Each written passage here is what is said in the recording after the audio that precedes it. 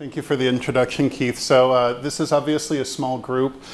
So my goal in this is to really make this an informal conversation. I've got a lot of structure with the slides. We'll go through a lot of content, but as we're going through, if you have questions or want to discuss certain points or whatever, just throw the hand up, and I'd like to keep it as informal of a conversation as possible. First thing I'd like to say is thank all of you for paying to come to this. We're donating all of our aspects of that to Leaf for the phenomenal job that they're doing in hosting this conference. So I'm not being paid for this or anything else. We're trying to support our friends over there.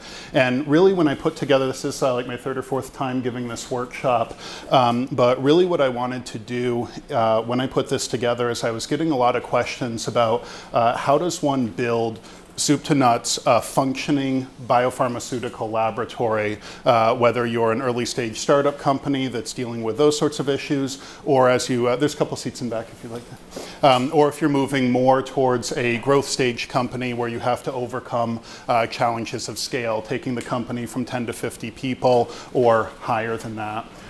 So what I've done with this presentation is really a look under the hood about what we do to organize and run Ichor, from the stuff that entrepreneurs care about, like fundraising and that sort of thing, to things that as operators of your own business, you should be thinking about, corporate structuring and how do you organize that, quality assurance, particularly in a space like aging, which is very new and doesn't have the long time track record of some of the other fields that we work in, etc. So again, supposed to be a how-to and really deep dive on these things, so feel free to ask questions if you want me to go into anything in a bit more detail.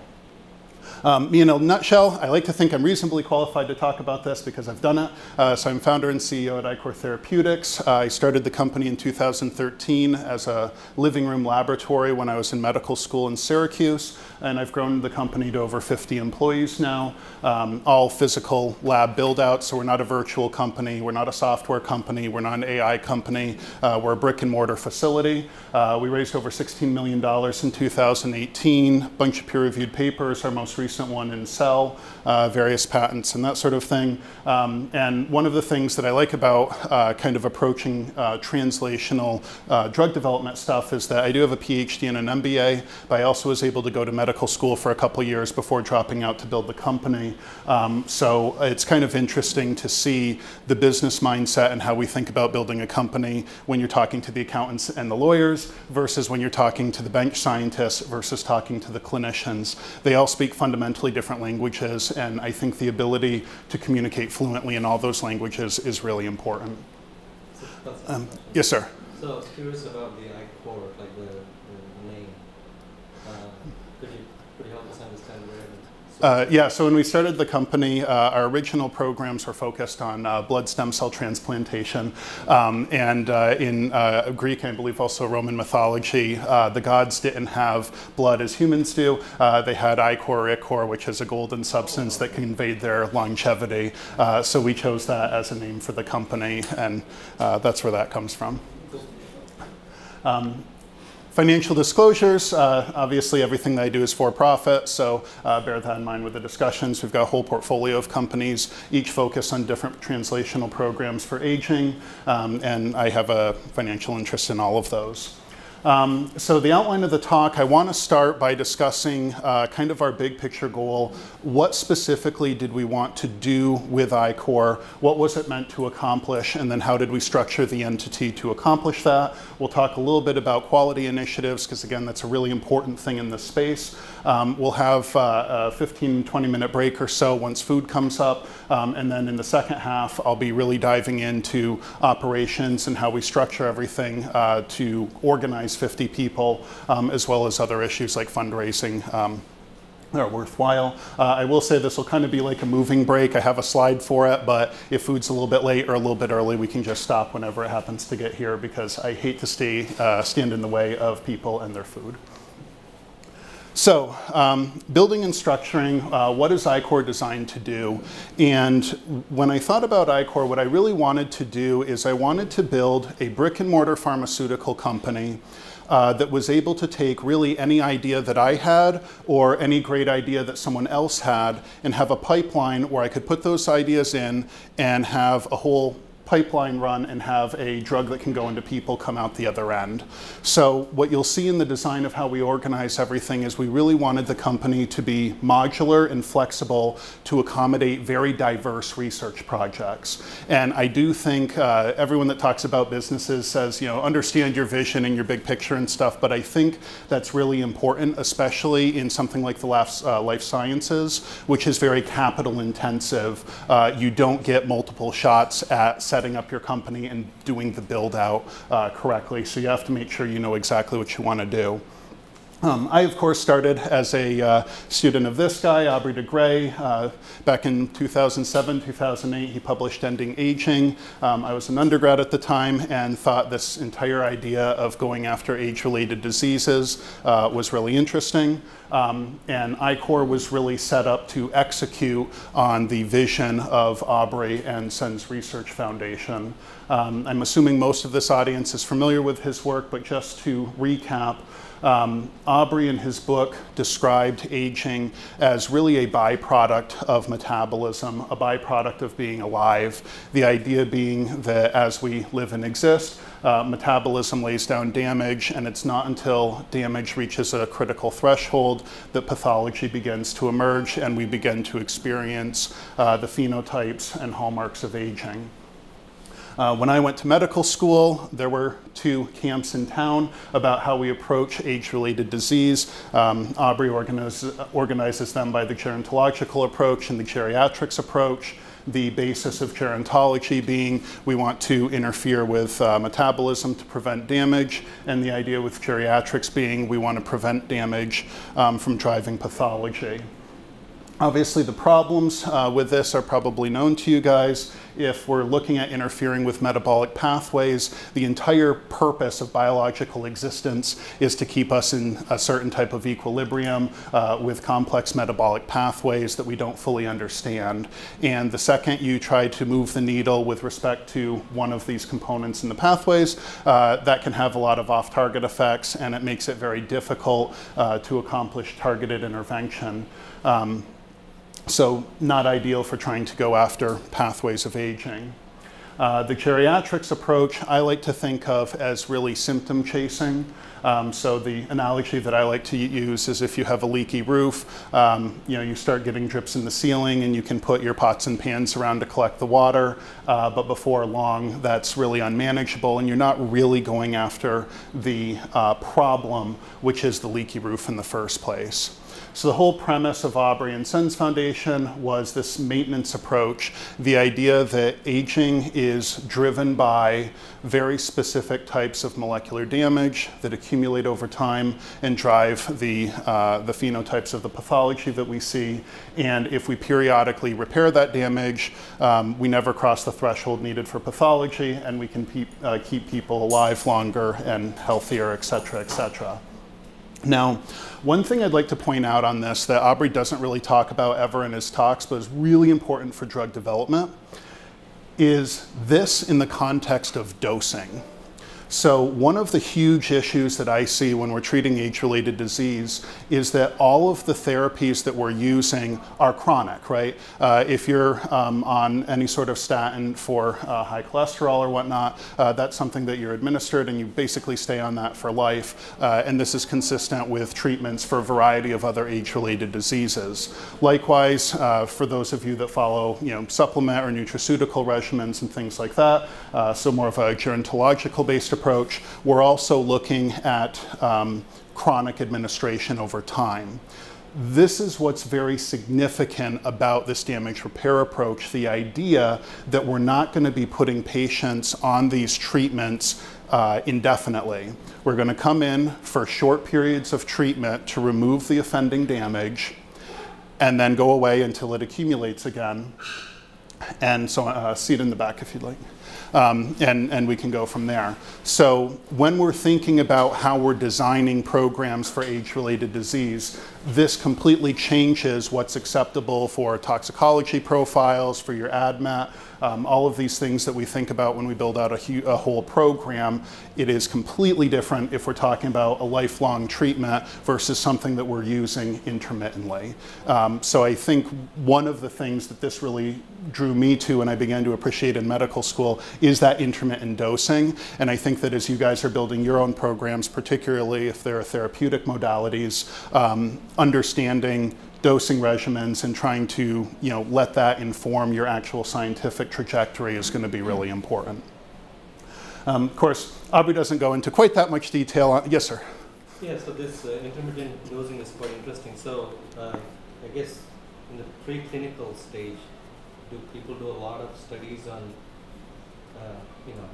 frequency of dosing and magnitude of dose? Yeah, so I mean, one of the major things that you're trying to do in a preclinical setting is identify toxicity ceilings, so max tolerable dose, and these sorts of things, but also the frequency of dosing and the level of dosing needed to hit your therapeutic effect. And the idea is that those sorts of studies are going to inform your clinical trials. One thing that I have seen with a lot of startups in the aging space, and we honestly start out the same way too, is very little attention is actually paid to the clinical program because most of the people doing this early stage research are bench scientists that went to school to get a PhD, and they're doing the really cool mechanistic stuff that is their focus area. They're not really having a dialogue with a CMO type of figure who's going to be guiding the clinical program. Cellular senescence is a great example of this. A lot of you are probably familiar, the idea of selectively destroying senescent cells as an anti-aging modality. If I'm going to go after an indication that is systemic, that's going to have completely different ADMET properties, completely different toxicology thresholds, all of these sorts of things. Am I going to do it for a short period of time to clear senescent cells and then not treat anymore? Or am I doing like a low dose in a more chronic sort of a way? And this is why you see companies like Unity, everyone's like, oh my God, they're curing aging and making senolytics, but what did they do? Their first indication is osteoarthritis. Very localized location with very minimal systemic exposure, and even the stuff that they have coming on the back end of that, age-related macular degeneration, you're talking about an intravitreal injection, which again, isolated anatomical space that's not really going to lead to a lot of systemic exposure. So in their case, for a brand new pathway, a brand new class of drugs, they're keeping it very confined for the first few trials and then maybe explore something more systemic. That's a group that paid attention to the conversation between the clinicians and that thinking and the development team that's working in the preclinical space. So the reason I was asking was in terms of the model organisms, especially in the aging context, is it more prudent to look at drugs or compounds in late life and do intermittent studies after midlife, or adult and all the way? Yeah, and it depends, and this is where you start getting into clinical questions like, what's my prevalence, what are contraindications for other either diseases that my patients are going to have, or what sort of drugs are they going to be on for common age-associated conditions. If I'm going to be treating just a geriatric population with my compounds, then I'm going to be I'm going to be very worried if I have an adverse reaction with statins, for example, which are commonly prescribed, versus if the only thing that's a contraindication is a rare orphan disease that virtually no one has, I'm a lot more comfortable with that. So all of this entire conversation needs to be part of the translational development plan and discussions around that. So in Aubrey's case, he breaks down this idea very simply, though.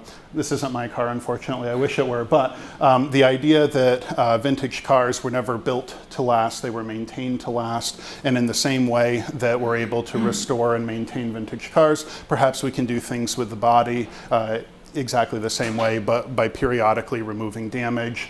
And his main thing was that you don't necessarily need to understand the redox reactions leading to rust accumulation on a fender to sand it off and repaint it, or to just replace the fender. So a lot of our ignorance about biology can potentially be sidestepped by having highly targeted damage classes that we can go after. Early on, Aubrey proposed 7 classes of damage. NIA and a group published in Cell in 2013, The Hallmarks of Aging. It's all basically the same stuff. We're familiar in yellow with cancerous cells, so cells that accumulate uncontrollably in the body and drive disease. Mitochondrial mutations, so the DNA in the mitochondria is partially housed in the nucleus where it's reasonably well protected, but a lot of mitochondrial genes are still in the mitochondria where they get a higher rate of mutation. Death-resistant cells, of course, senescent and developing senolytics has just exploded in the last couple of years as a major anti-aging target. Extracellular matrix stiffening, so the accumulation of advanced glycation end products and so on. Extracellular aggregates, we're talking about atherosclerotic plaque and lesions in the Alzheimer's brain. And then intracellular aggregates, my favorite, age-related macular degeneration, which is one of our programs, which is driven by lipofuscin accumulation in the back of the eye in RPE cells. And then cell loss, so that's into your stem cells and doing tissue transplants and so on. So why are we going through this entire overview of Aubrey's stuff? That's not the focus of the talk, but what I did want to point out is if the goal of the company, our vision for our company was to develop anti-aging drugs, we're not going to be able to go after each of these with a single magic bullet. So our vision was to create Ichor as an engine that we could put all kinds of different programs in the front end and have all kinds of different programs, treatment modalities, et cetera, come out the back end and use a portfolio of different companies to target the various aspects of age-associated disease. So this is kind of the vision of what we wanted to do. This also gives us a lot of flexibility with establishing partnerships with different entities because we're functioning kind of like a contract research organization with Ichor. We're able to do a lot of the work for pennies on the dollar, and the breadth of capabilities that we have at the company are pretty substantive. So, you know, if you don't have a $300,000 in vivo imaging system, we have that. We can do that study for pennies and take, you know, compensation as equity or do a straight partnership. So it gives us a lot of flexibility with deal structuring and allows us to leverage our capabilities to help out other startups. If you want to launch a startup and they need your services, I can get in touch. Yeah, so we have a few different ways that we can work with startup companies. We do have an actual funding vehicle called Grapeseed Bio, where we either incubate companies, trade services for equity, or provide outright funding depending on the entity. So if it comes into our strategic focus areas, that's a possibility. We also, for more established companies, do straight partnerships, joint ventures, things like that.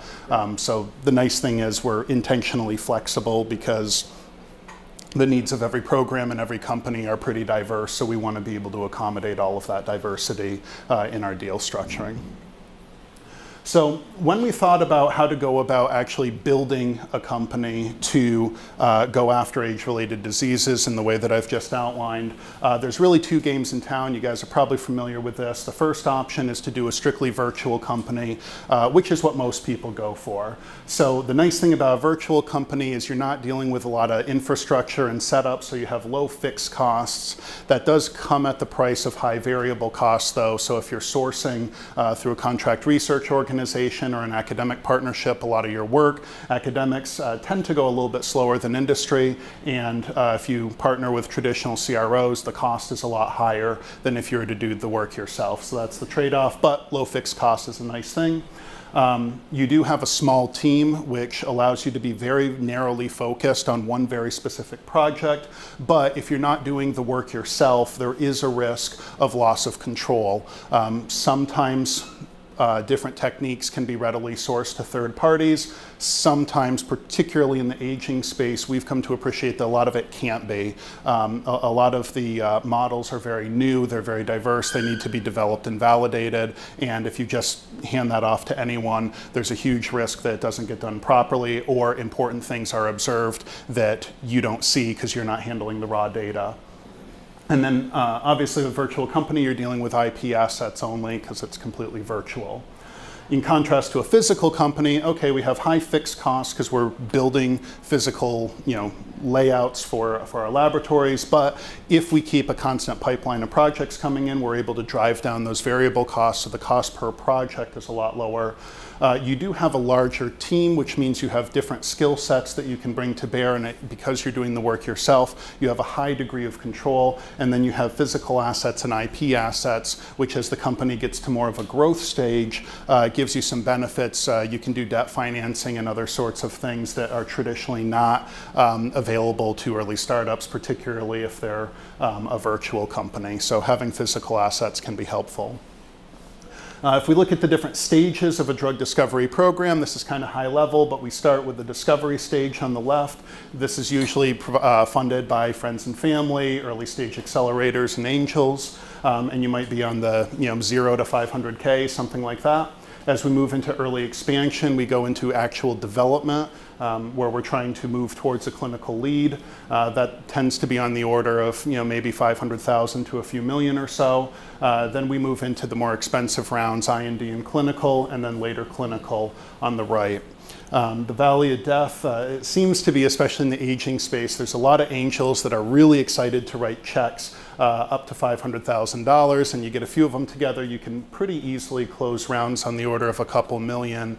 But making that transition, which we'll talk about in detail, from a really exciting early stage hyped program to adding a level of sophistication to appeal to traditional pharmaceutical investors is a big challenge for a lot of companies in the space, and I'll discuss a little bit about how we've managed that to avoid this valley of death. Now, if we look at who actually does the work for a program, the way that I think about it is usually universities are kind of on the early stages of this. So most universities are focused on discovering new pathways, validating those pathways. Oh, here's this molecular mechanism, it drives this phenotype, let's chase that down and really understand what messing with this mechanism does. So more early discovery, a little bit of early development. And then usually when you have a validated target and some molecule that goes after that validated target, then you're pushing the molecule into traditional contract research organizations to do all of your iterative work, so medicinal chemistry programs, biophysical assays to iterate your compound to be a more potent lead, as well as your ADMET properties, in vivo pharmacology, and this sort of stuff. What we discovered, though, is that in the aging space specifically, and we don't see this as much in other sectors, but in the aging space specifically, many of the targets that are being described for the first time in the literature, so they haven't been around long enough, the models haven't been around long enough to be validated in the same way that some of the molecular targets are in other fields. So when we wanted to set up Ichor, our goal was not just to be another Charles River that's going to be able to do all of your typical IND enabling studies, but we really wanted to also be experts at the very early stage discovery work so that we make sure that the pathways that we're going after are indeed valid targets. It is really easy to spend millions of dollars making a wonderful compound that binds a receptor of interest or disrupts a protein-protein interaction, only to discover in late stage development that that pathway was artifactual because of some nuanced thing, because cells are complicated. So what we wanted to do was really validate all of the models that we're using. We wanted to validate all of the targets that we're going after. And when we talk to a lot of startup companies, the idea of validating their target is foreign to a lot of them. It's like, oh, we're going after this pathway. Why? Because some paper said that was a good pathway. Okay, if there's 50 papers from diverse labs all over the place, I might have some level of confidence in that being a valid target. But if one person published a new pathway once, it gets in Nature or Cell because it's a brand new thing, everyone's excited, and no one's actually replicated anything, we need to apply a certain level of scrutiny with that. So that's why we kind of try to span this whole area. So my value proposition for Ichor was, by conventional standards, the world's dumbest value proposition. If you have a lot of money, the worst thing that you can possibly do to retain that money is invest in the life sciences, number one. Number two, if you're going to invest in the life sciences, you absolutely do not want to invest in therapeutics. You want to invest in diagnostics or med tech or medical devices or something like that. And if you absolutely insist on investing in therapeutics, you absolutely should go the virtual company route and not establish a brick and mortar facility for all the reasons that it makes sense not to do a brick and mortar facility. So my value proposition was, I'm a life science startup doing therapeutics, and I'm going to do a brick and mortar facility, and that seemed to make sense. The real reason that I did that, in a previous life, I worked at a stem cell therapy startup called ImmunePath out in Silicon Valley. We actually had a really awesome technology generating myeloid progenitors out of pluripotent stem cells. And the technology looked like it was going to work really well, super promising. And we had a lapse in funding. And what happens, apparently landlords don't appreciate it if you can't pay rent. And so we had to liquidate the entire facility. We lost all of our equipment, and we had to close down the company despite having a working technology, and despite with a few more months, we probably could have raised some money around that. So when I started Ichor, my goal was to own all aspects of the company. I wanted to own the building, I wanted to own the equipment, and I wanted to own all of the reagents and everything happening in the building, so that if we ever had a lapse in funding, I wouldn't have to liquidate all of my stuff, because as we go into the operations of how we set up the company, replicating this de novo is going to require a lot of cash and a lot of time that pressing a pause button is a lot easier. So that was one of the reasons that I chose to go brick and mortar. Which costs? Sorry? Which costs a lot, I guess. Not as much as you'd think. I'll discuss in a little bit, but our first laboratory, if we get too hot, let me know and we can open this back up, but they're making a lot of noise out there. Our first build out we did for only a couple $100,000, and that got us a vivarium, full cell biology infrastructure, and a decent amount of analytical equipment. So $1 million is super comfortable. A couple $100,000 you can do it. And would that include the building? That was renting the actual building. So this is one thing that we found being in central New York and Syracuse. Syracuse actually has a highly depressed real estate market, but it's right next to a bunch of different universities. So we have 5 or 6 major universities, including a medical school within 15 minutes. Cornell is 30, 40 minutes down the road from us. But the entire place is super rural and very inexpensive. Why is location important? Why do you need to be near universities? First of all, talent. So we need to be able to have a constant supply of very high quality technicians, also a constant supply of very high quality postdocs to actually work in the lab. One of the things that's distinguishing for our company is because of the relationships we have with the universities, we actually have a PhD program now. So we have graduate students that join our PhD program to learn how to build drug development companies. They get a PhD in biochemistry, and that doesn't really exist. The other thing is capital assets. We use on a regular basis an 800 megahertz and 600 megahertz NMR at one of the local chemistry schools. That's millions of dollars for me to bring in-house. I pay $20 an hour to use it, and because there's no other companies in our area, no one's using that equipment. So it was kind of a perfect storm for us to have access to some really crazy kit. Samples to it? It's a 10-minute drive. Yeah, I know, but like, if you didn't live near it, it wouldn't kill you, right? It could, yeah. I mean, a lot of the traditional thing, a lot of people will ship out samples to core facilities, and then you get into all kinds of issues like how stable are your samples over time. If you're doing a basic PK study to look at your small molecule in blood over time, like how stable is it in that, and you have to do all kinds of extra work. Yeah. So we found that Syracuse, at least, was very ideally suited for this. There's also an airport, which is helpful because investors don't like to drive 5 hours to meet with you, and it's nice to be able to fly to conferences like this and stuff, although we did drive this time around.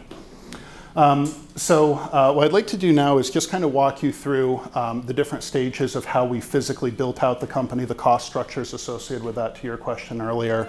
I started the company with a pretty modest amount of funding. I got a grant as a first-year medical student. It says $450. It was actually $540,000 from the Life Extension Foundation to set up a physical company and do some work with blood stem cells.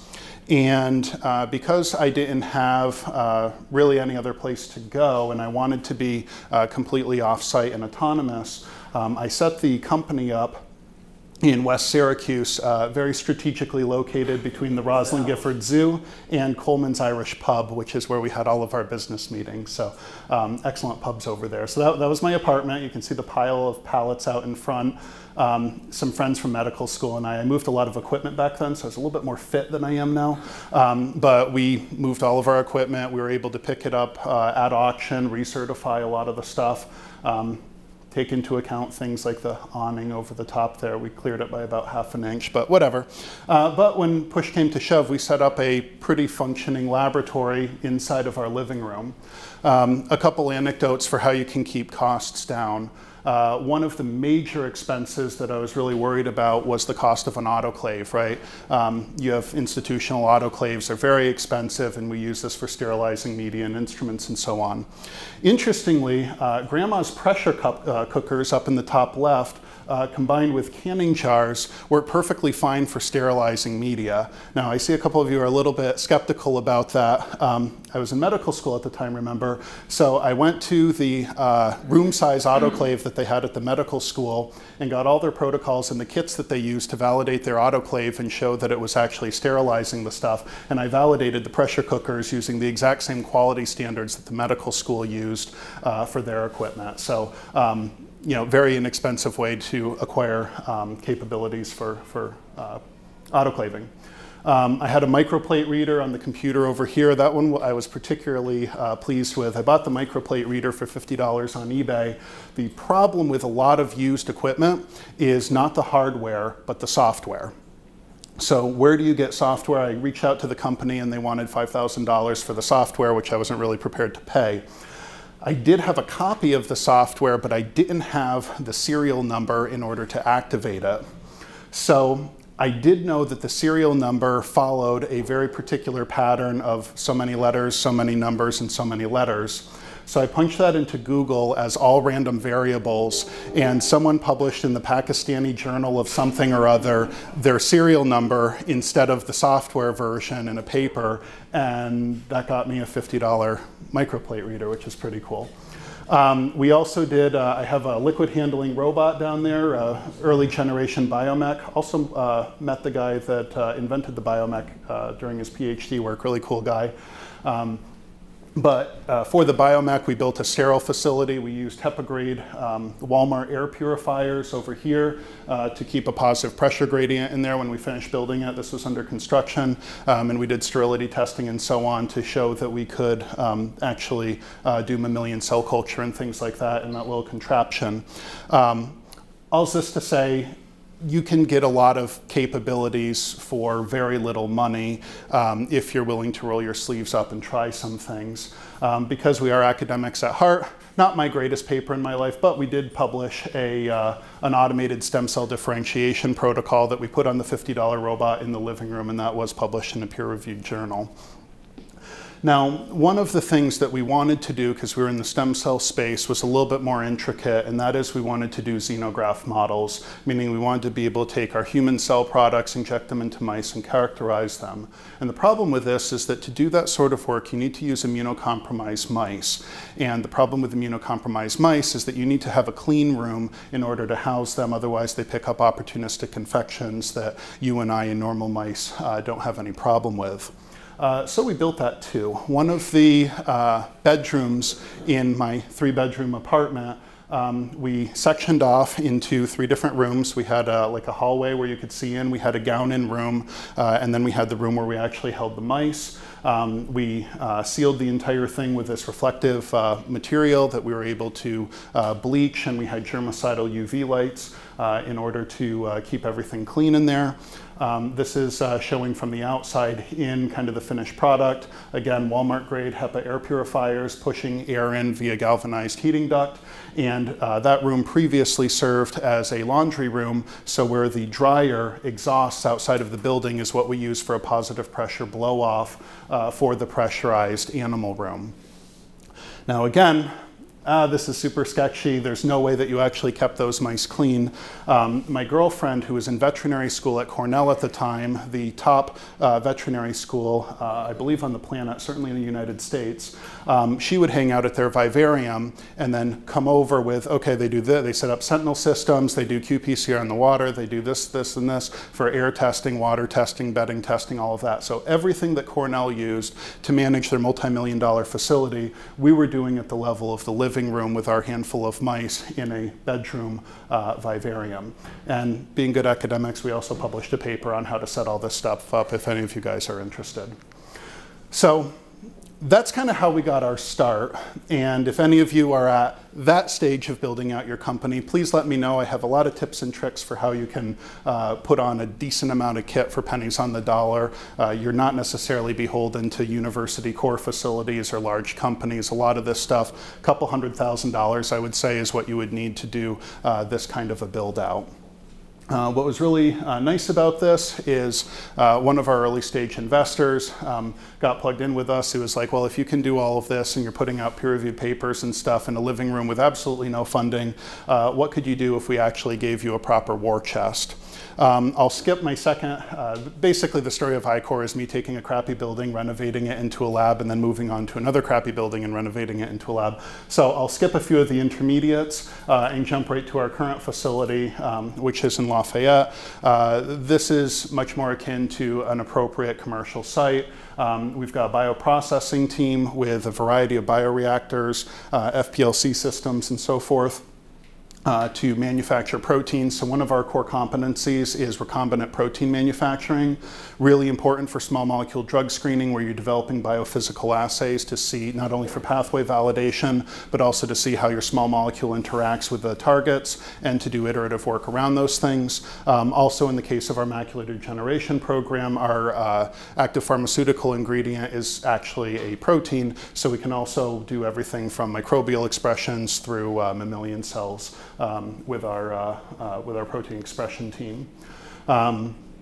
Variety of gel stations, high throughput plate readers, imaging systems to do in-incubator imaging and all that for IC50 determinations. If you're looking at a cancer program or a senescence program, you want to look and see, can we selectively kill target cells over non-target cells and so on. All the kit for that sort of work. And our current vivarium has a capacity for about 2,000 animals.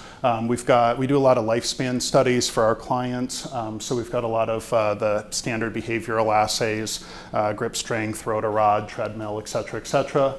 We do have a full-time vet on staff and a pile of LVTs, so we can also do surgical models, clinical endpoints, and things like that. And then actually scheduled to be opened at the end of this month is our new vivarium, which has been under construction for the last couple months. That'll add probably another 1,000 animals to the mouse rat capabilities that we have, but it's also going to allow us to do large animal, everything but non-human primate. We're also putting on an in vivo imaging system with a radiator, and our intent is to be able to do GLP, IND-enabling GLP studies completely in-house. So again, next steps towards putting on that complete pipeline of early discovery biophysical assays to doing everything through cells to moving for preliminary in vivo work and then large animal IND-enabling stuff. So this is effectively a vertically integrated pharmaceutical company that we're building. And again, our kind of core competencies are really on small molecule discovery, a lot of work with protein engineering. We do quite a bit with stem cell biology because that's the area that I really like. Obviously lab animal husbandry, and then in I guess late 2017, we were also really fortunate to recruit a very high quality chief medical officer. He did Remicade. It's a multi-billion-dollar drug for Johnson & Johnson, if you guys are familiar with it. But for perspective, Unity posts on their website that their leadership team has something like 12 approved drugs between them. Our CMO has 11 by himself, so that's kind of cool. He doesn't do a lot of the preclinical stuff, but he's really been plugging in with us super early, again, to advise on what indications we should be looking at for the different programs, because all of your preclinical work really should be focused on either identifying what the clinical indication is going to be or building towards a known clinical indication. So that dialogue has been super helpful in helping to guide the company. We mostly focus in small molecule, but we, again, do some work with biologic stem cells, and we do some educational grants with the PhD program and internships and that sort of thing. So that's kind of a rundown of our trajectory going from, living room lab all the way through to building out proper facilities and being able to, put on actual capabilities. Any questions before I continue to the next section? I know we're dropping a lot of material here. Yes, sir. So in terms of the animal studies that you showed, if you have one small molecule, how expensive is it to run aging studies on mouse? In your own facility? Yeah, sure. Facility or with you so I built the vivarium for about $3,000 plus labor, but we built it ourselves. And then to do the actual studies is just the cost of the mice. On the regulatory side, if you have public funding, then you're subject to PHS policy, so you need to register with the Fed and have an IACUC and all of that sort of stuff. But if you're only doing mouse work and you're privately funded, there aren't federal regulations that we're aware of that govern the animal work. Most states you have to submit just paperwork to them telling them that you're doing animal work, but there's not really anything that would prevent, if you're doing small scale studies like that, which is why we built this, there's not really anything that would prevent you from taking that in-house. Versus if you pay, us now or any other CRO to run those studies for you, you're going to pay a decent amount for that just because of, all that. And again, it depends. If you're working on, just a routine tox study that's very commoditized, probably makes a great deal of sense to source that through a contract research organization that only, that does a ton of that work. When we were in the living room, the models that we were using were very nuanced. We were studying how pluripotent stem cells differentiate through development into hematopoietic stem cells. And so one of the assays that we were doing was actually taking a partially differentiated pluripotent stem cell and injecting it in utero into developing pups to see if it would engraft. So we were doing in utero surgeries and injections yielding viable pups and then looking for engraftment in those. That's something that you're not going to readily source for any reasonable amount of money to a third party, so that's why we chose to bring that in-house. Other questions? Okay. So yes, sir. On the chart there, 57% small molecules. Yeah. Can you help us understand why that's the driver right now? Our biggest program is a small molecule program. I think that a lot of people are really excited about biologics because it feels like they're smarter drugs. The idea that you can find a lot of the people that are coming over and funding anti-aging work are of the mindset that biology is code. So they're really bullish on gene therapy. They like biologics, protein to bind a receptor or something like that, and they feel that small molecules are really, really dirty and aren't really engineered to do anything specific. It's a big random screen and there's not a whole lot more thought that goes into it than that. And I actually thought the same way when I came into the space, which is why I started with cell therapy. But it turns out that's really not the case. Biologics are great if you're looking at interfering with specific surface proteins, but really anything intracellular requires small molecule. To my knowledge, and I could be outdated on this, but a lot of people are excited about cell-penetrating peptides and things like that. To my knowledge, there's not a single cell-penetrating peptide for an intracellular target that's been approved by FDA, although I could be out of date on that, but I'm not aware of one. So really, if you're looking at nuclear targets and most cytosolic targets, you're really looking at small molecule. Also, as we've started to improve our biophysical and biochemistry chops, we've got synthetic chemists now, biophysicists and so on. I've personally come to really appreciate that we're very intentionally designing the small molecules. We're looking at, with techniques like 3D NMR and STD NMR and molecular modeling, exactly how the proteins are binding very specifically to the molecule to inform what functional groups we're building out and so on. So we're able to achieve high level of target specificity with those small molecules, and that's also what sophisticated pharma investors are used to seeing. Thank you. Long-winded answer. Anything else? It's also the vast majority of successful products are small molecules. Yeah. 90%. Yeah.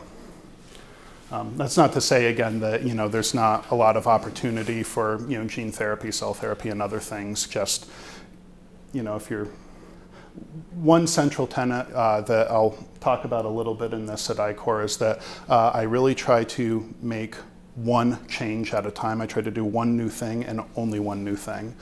So for our macular degeneration program, it's an enzyme therapy that goes into target cells and removes lipofuscin. The program is designed in every single way as enzyme replacement therapies have been developed by Sanofi and Genzyme since the 80s. There's nothing different about our program except that we're using a non-human enzyme for the very first time. So one change. Our cellular senescence program, these are new pathways, new target cells. We have no idea what that's going to do to people if you go systemically and administer it that way. So I don't want to do a new pathway with a new target cell and a biologic that is unprecedented. I want. When you think you mean changing one variable? Yeah, one variable for any program that we do. I wouldn't start, for example, with if I was doing a cell therapy, I would attempt to choose a cell that is already known to work for allogeneic transplants or autologous transplants and manufacture that cell from maybe a pluripotent stem cell source or something as an initial drug, because then you're changing one thing, the source material, but everything else is kept the same. I'm not creative. Okay. So in terms of the actual structure, one of the things when you guys are building out your companies that's a potential risk is hostile investors. Everything's going great when everyone's very excited about your company and you're doing all kinds of cool stuff, and then shit hits the fan, and sometimes your investors are great to work with and sometimes they aren't. So back to my whole thesis that I never want to be without a lab, and I'm one of those diehard anti-aging people, so I won't allow myself to be without a lab. I created a corporate structure that was really designed to leverage our capabilities, but also make sure that I always completely controlled all of the aspects of all of the physical assets for the company. So the model that we created was kind of a hybrid model that I haven't really seen used before. Usually what would happen for a multi-program company like ours is Ichor Therapeutics would exist as a holding company and then have a variety of, welcome.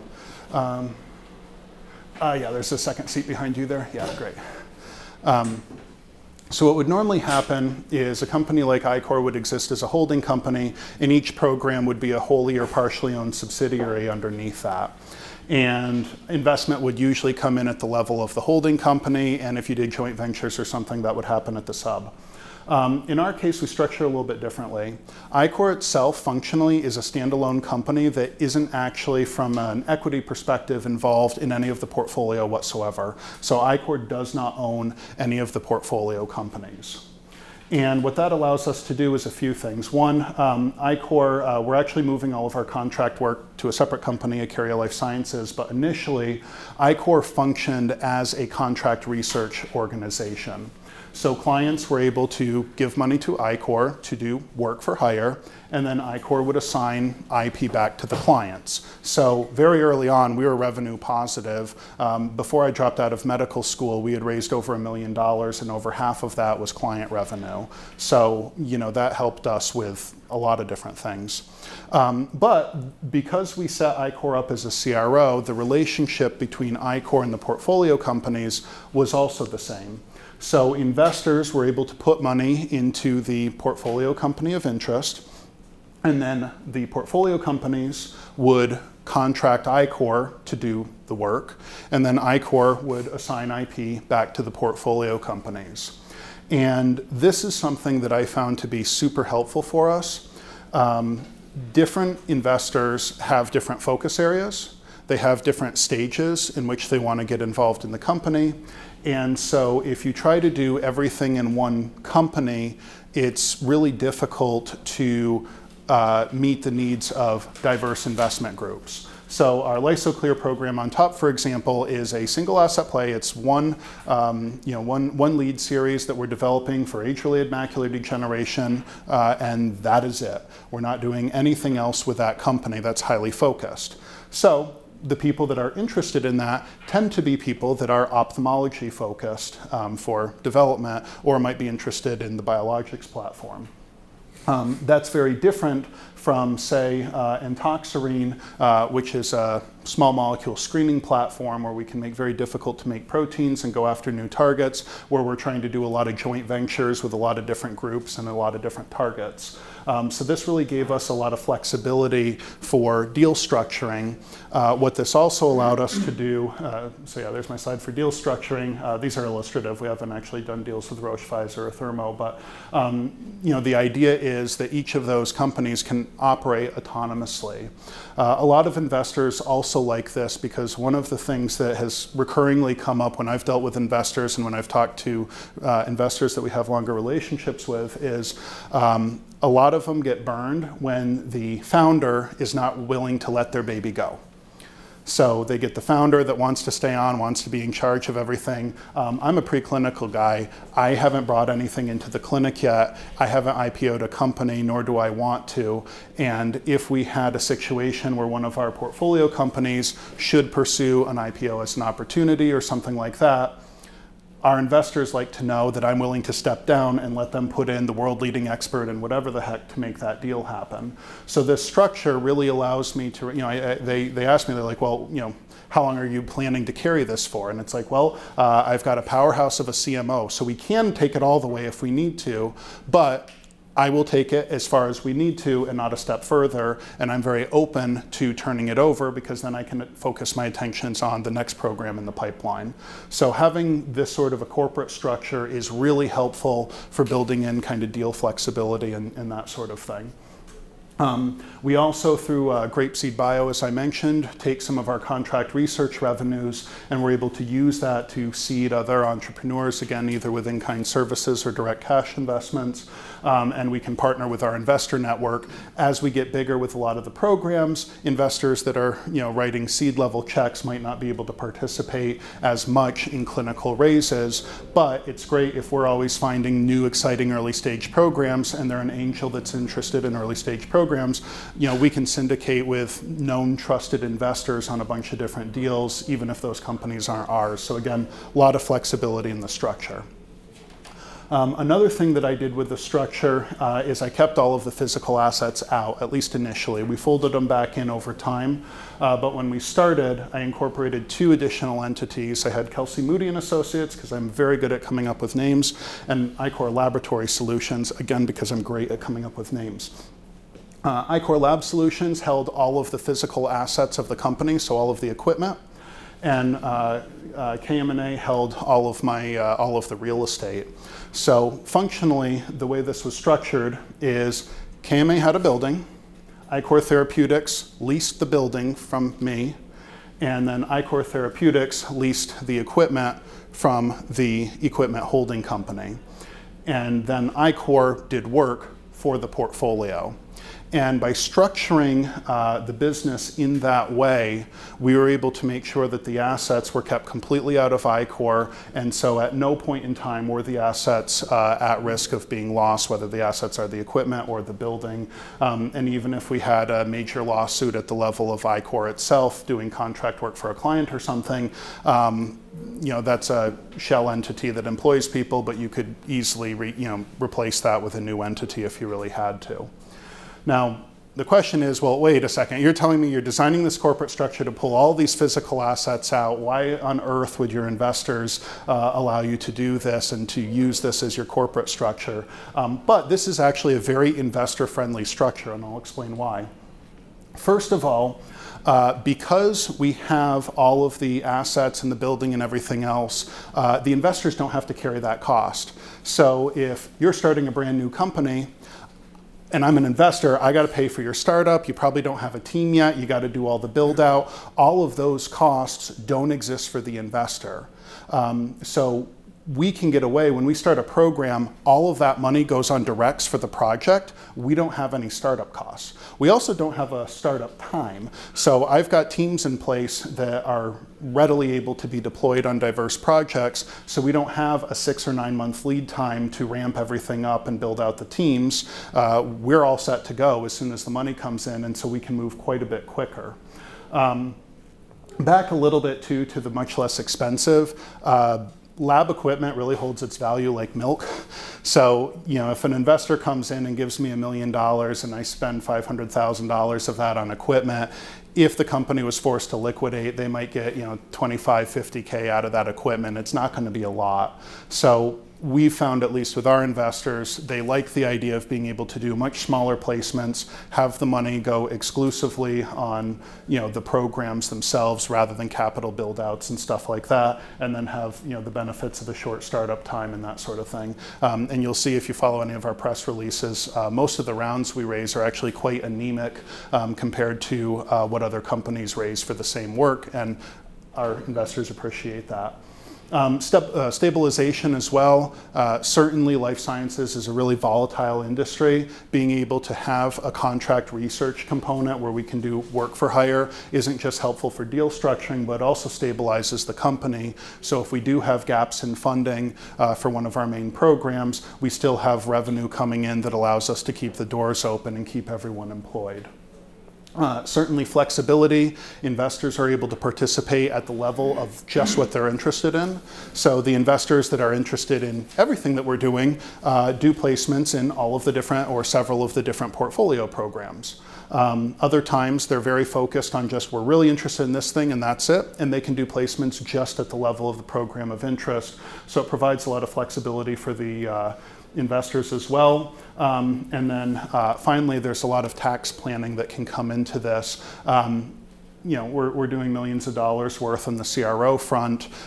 If we're able to, with how we take in money from the portfolio company, balance that with CRO work, we're able to basically have a burn rate that's equal to our the rate that income comes in. So we're able to actually bring in revenue, but not actually end up throwing a massive tax bill as a result of that. And certainly any entity that has an investment placed into it directly, you know, that's a loss carry forward that you can use for offsetting revenues.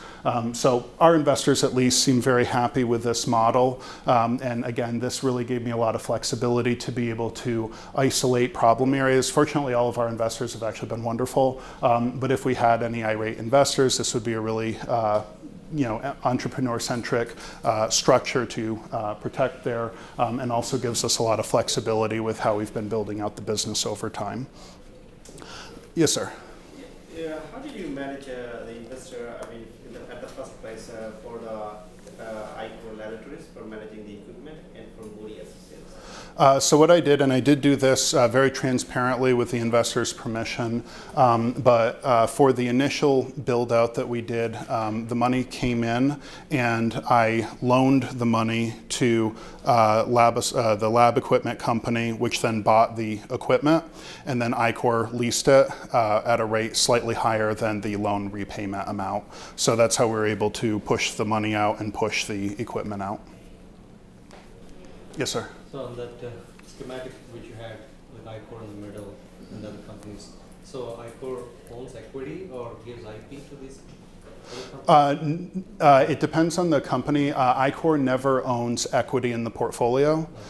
So what we do, if we have a new project that we want to start, we'll create a new entity. We mirror Ichor's ownership structure into that entity when it's not worth anything. And then through Ichor, we either license in the relevant technology, or if it's an idea stage thing that we don't have any IP to license in, then we just capitalize the idea stage company. That entity contracts with Ichor, and then the IP flows into the company as it pays Ichor to do work. So are there licensing payments for the IP? Previously, no. All of the work that we've done, so we've done some licensing deals with some university tech, but historically we haven't generated IP until after the entity is formed and capitalized. So we usually do idea-based raises. Then once we have the funding, it's just a work-for-hire relationship, so there's no licensing. The IP just gets assigned in as the work is done. We do have a few programs now that we have enough revenue coming in with our contract research organization. Ichor itself is self-funding some of our seed ideas rather than taking in a small seed round and have that dilution, which we don't want. For those projects, if any of this is early stage, we've only started doing this the last few months, but for those projects, if they're successful, then we would create an IP holding company and then do a traditional licensing agreement of the technology out in a similar way to like a university licensing deal. Yes, sir. Yeah, since 2013, how many rounds of funding have you had, and what has been the pre-money valuation on those rounds? It completely depends on the portfolio company. The largest pre-money valuation we've had, was 15 million, and the smallest was maybe $1.5 million, something like that. And these all equity rounds? We use a lot of different instruments. For the really early stage stuff, a lot of times we'll do just a convertible note. For the later, as the programs progress, then we'll do actual priced rounds. It's also complicated, like Intoxerine is a platform technology where we can drug different pathways. So we took a seed round into that company, built that up to validate the platform, and then for one of the pathways did a joint venture, which had we did a $10 million deal with Rejuvenation for that. But that was just one program of the company, and we can go after others. So it really depends on the entity and the stage and so on. Have you ever used a safe? I haven't, but I'm very familiar with them. We haven't done those sorts of seed rounds in a while, and it was still, convertible notes were still more popular back then. One final question on the 16 million that you raised in 2018. That was for Ichor itself? No, those were across all of our companies. So there wasn't any set pre-money that was a total raise, and you had multiple pre-money valuations. Right, exactly right. And one of the nice things too is our largest investor that kind of elevated me out of the living room does do infrastructure placements with us. So I was kind of joking. I had an investor that wanted to know, can I invest in Ichor and what would the valuation be? And we had just gotten a non-dilutive $2 million infusion just to put on more infrastructure for Ichor from that lead investor. So I said, well, technically that's an unlimited valuation. So if you want to come in under those terms, we can do that. But not intending to be too cheeky. But yeah, so it really depends on the entity though. But we try to keep everything happening at the level of the portfolio companies. And for the investors as well, most of them, it wouldn't make sense to do anything in Ichor anyways, because Ichor is never intended to be profitable, and Ichor is never intended to be sold or exit or anything like that. Ichor's never, all the money that comes in, we burn it on starting programs. So the programs that we're spinning out, the portfolio companies, are intended to become profitable, be sold to big pharma, develop whatever, but Ichor itself isn't intended to ever do that. So it makes sense for investments to be taken at the level of the portfolio and not in Ichor itself. If it was a holding company, that'd be different. So for you personally, you take positions in these the spin-offs. Right. And then the rate of dilution, the raises that we can get really depend on how good of a job we do on the research and with fundraising and all that stuff. You said the portfolio companies mimic the structure of Ichor and shareholding, so does that just mean that you have the two main shareholders and then you add in? Right, yeah, so we mirror Ichor's shareholders into the portfolio company, and then we start taking in dilutive investment, and you'll put in your employee option pools, and you'll have allocations for VIPs and KOLs that you want to bring in for advisory positions and stuff like that. So all of that is kind of reserved in the cap table. But as far as we're concerned, we mirror over, then we start giving away based on all of that. Other questions? Great. Final thing I want to cover in this section, and then hopefully food will be here. If not, we can keep going, is this idea of quality initiatives. So, I've talked a little bit cheeky about how, we started this company in the living room and we're doing all this crazy stuff, but we're actually really obsessed with quality at the company. That's why I validated the autoclaves. That's why we put in all the quality assurance programs for the vivarium, even at the level of the living room. And this is especially true in the aging space, where a lot of the pathways that are described, the models that are described, et cetera, are very new.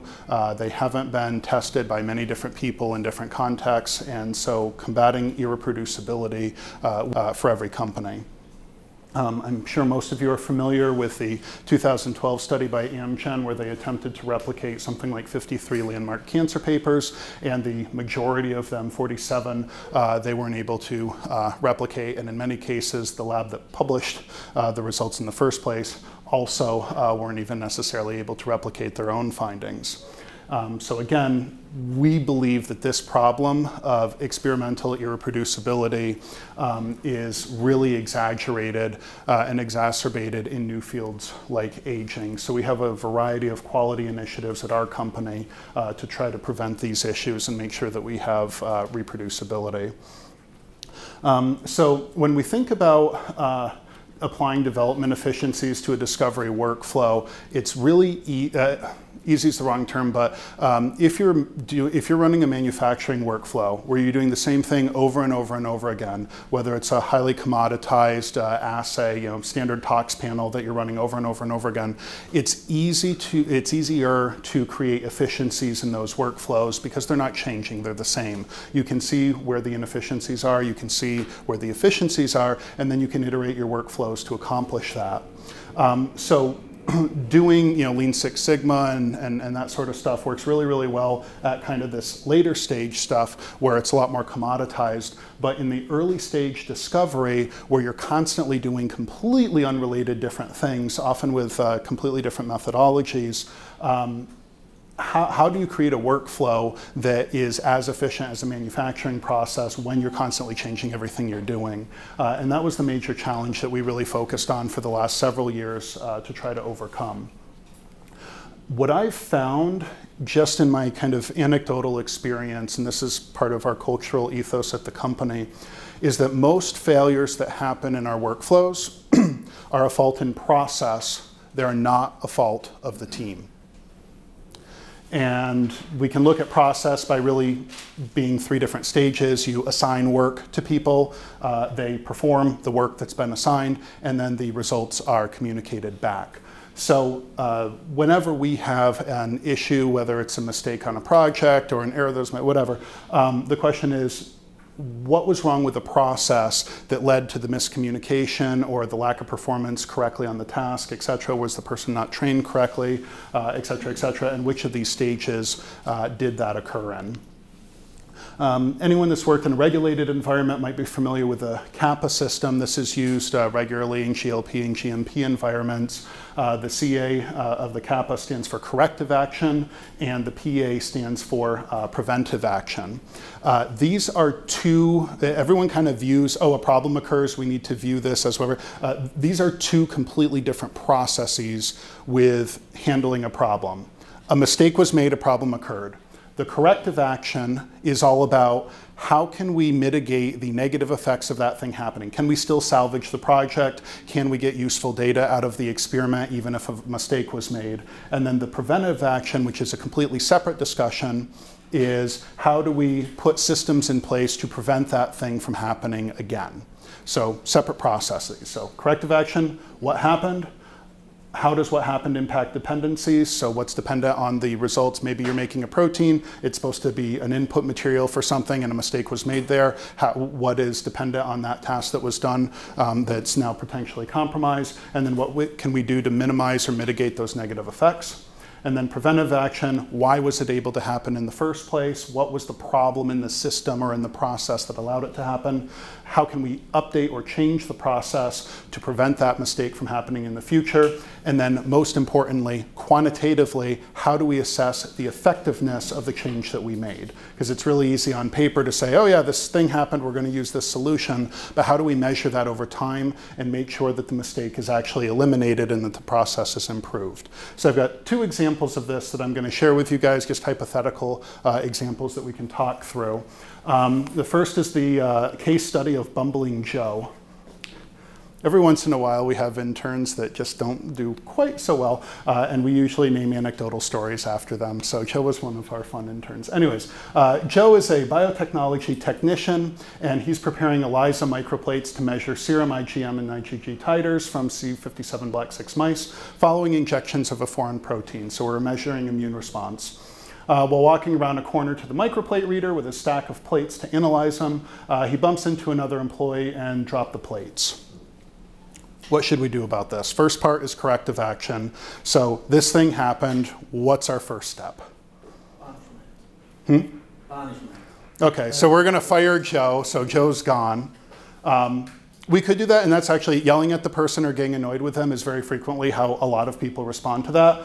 I look at this and I say, this was management's fault for creating a process that did not allow good work to be performed. What can we, first of all, two separate things, right? Corrective action and preventive action. Preventive action, if Joe's an idiot, we can fire him. That's preventing it from happening in the future. Corrective action, though, what can we do right now to resolve the situation or mitigate the adverse effects? I'm going to call on you because you keep giving me questions, so I'm going to ask you questions. No, first tell me how much damage has been done with the plates we have to look at it. Okay, tell me more about that. So I guess all the samples are out of the plates, or how many are left? Or? Yeah, so that's the question. We dropped the plates. Did we have sealed lids on the plates, in which case the samples might still be there and we might still be able to read them. So that's kind of a damage assessment, part of the corrective action. Can we still read the plates? Say that the samples are spilled all over the place and they're compromised. What's another question? You look very inquisitive. Thoughts? While he's taking the microplates from one place to another place, why does he have to turn a blind corner? Yeah, so that moves more into the preventative action. But yeah, why is he carrying a stack of plates? And why is he allowed to go around a blind corner with those stack of plates? Those are preventive action changes that we would do to prevent it in the future. How about corrective action, though? We've got this catastrophe on our hands. This is a really important client, and they're going to be pissed if we mess this up. And the samples are everywhere because we didn't have lids on the plates. Yeah, maybe we have extra sample, or we have a second set of plates or something that we can analyze. Maybe we ran a bunch of different biomarkers, and some of them are really priority biomarkers and others are less. So maybe we could axe the lower priority ones and still salvage the more important ones, right? So these are examples of kind of corrective action. What do I have on here? Yeah, so can the sample still be run, to your question? Is there residual sample that could be frozen or rerun at a later point? And depending on the study, maybe the animals could have blood drawn again, even though they're only supposed to have it drawn the first time. So these are examples of corrective action. In the case of preventive action, completely right. A blind corner is ridiculous. So can we put maybe a mirror on that? Or instead of transporting the plates by hand, we actually have push carts all throughout the lab, and we have little sections where we have carrying plates and push carts to avoid exactly this sort of a problem where no one is walking around carrying stuff. They load up the cart and they push the cart, and that prevents a lot of these sorts of collision errors. My quality assurance director, I actually, so he does audits of every department on a weekly basis for me, and part of one of the key performance indicators that he does for us is he will stand just in the lab in a particular department I think it's 3-minute increments, and he'll just note how many opportunities for collision there actually are, and we quantify collision opportunities. And that informs workflows of the lab. We have stairs that go from upstairs to downstairs. I made them double wide so people can pass rather than single wide, which is standard where people can collide. Best practices like covering plates with lids that seal before you transport them. Then if you spill them, it's not a big deal because everything's kept in the wells. All of these sorts of things are things that we can do to improve the process, though we could always fire Joe as well. Sometimes that addresses the issue, sometimes not. Usually I find that it's a problem with process, not a problem with the person. So did you fire Joe or no? No, I actually haven't. Sorry, internet's yelling at me. We actually, I don't know that we've ever fired someone for making a mistake in the lab. It is incredibly rare. We don't see employees willfully do something wrong.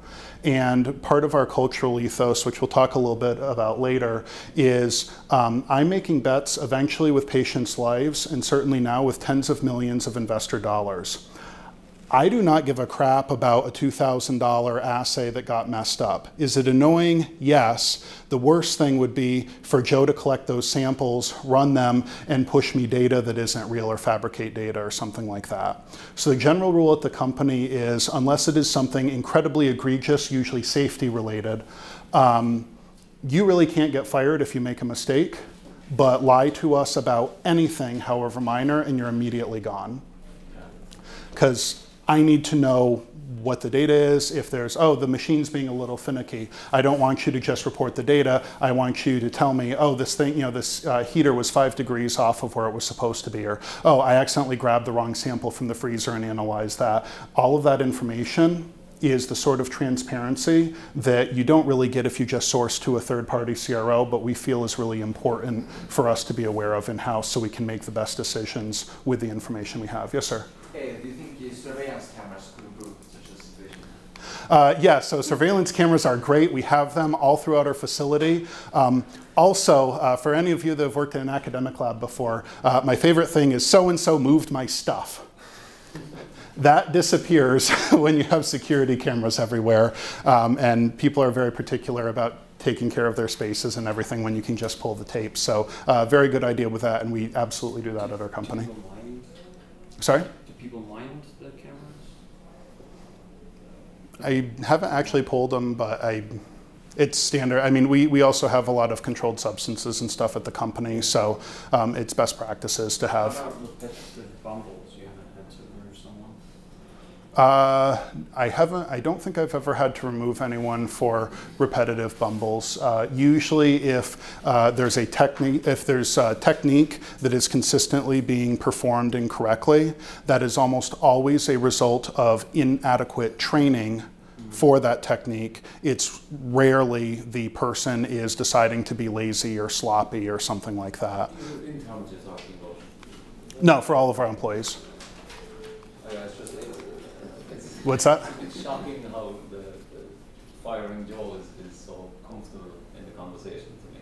It's just, like, you recruited and you trained Joe, so my background would be if Joe set fire to the building, it would be your fault.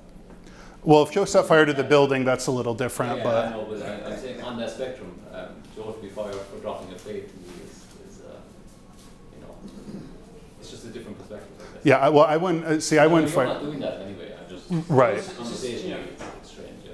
I guess it's just a company ownership thing. I've had people who just kind of consistently underperform, so I have to let them go. So just find maybe you're really good at hiring. Well, that's also, I should also take a step back, and we don't usually find that we have significant issues with employee turnover, but part of the reason for that is we're very aggressive with our recruiting. I don't have any slides on recruiting in here, unfortunately, but just a quick anecdote on that. Most of our technicians we recruit out of our internship program, so our technicians have usually worked with us for at least a year during undergrad, and they're fully trained before we decide to make them a job offer, so they're pre-screened. And we are the ones that train them. So that that helps out. I do month trials, and then I have to remove people. Right, and we do, and also with if we hire someone that has not worked with us previously, it is exactly what you're describing. We pay them to come out for as a consultant for a full week or a couple weeks and see if they fit or not, and it is night and day difference. And I don't even have to evaluate them. The team tells me, yeah, this person can hack it, or no, they can't. Yeah, so you just put a filter at the front. Yeah. That solves everything. Yep.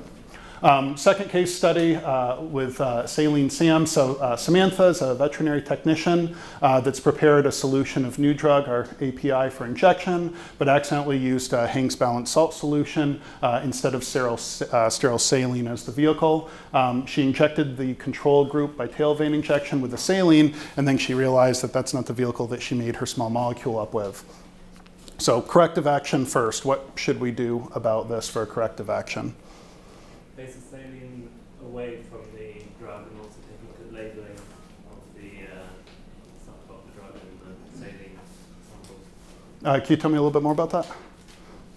So if they accidentally picked up the wrong solution, Mm-hmm. you look at maybe the labels are a bit too similar, which could have caused a mistake, or perhaps they were too close together, which means that maybe they... So that's an excellent example of preventative action. So the second part, how do we prevent this from happening in the future?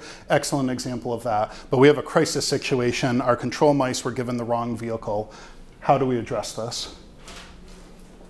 First, to segregate those mice that have been injected, and then look for whether some more control animals are there.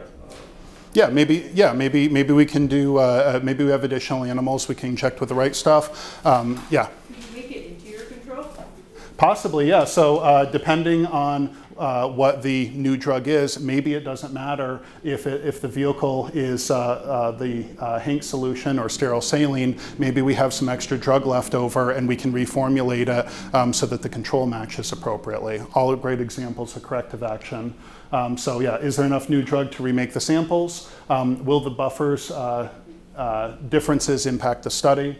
And then can we do additional injections, maybe with different animal cohorts or so on, to correct that? And then how about preventive action? Maybe we have an issue with the method or labeling, and so we need to make that a little bit different. One thing we love to do in the lab is color code everything. God bless you if you are the person that takes the purple pipette to the green pipetting station. That is the best way to get in fights with lab mates. So we do color code and use 5S for all of the different workstations. What else can we do with this for preventive action?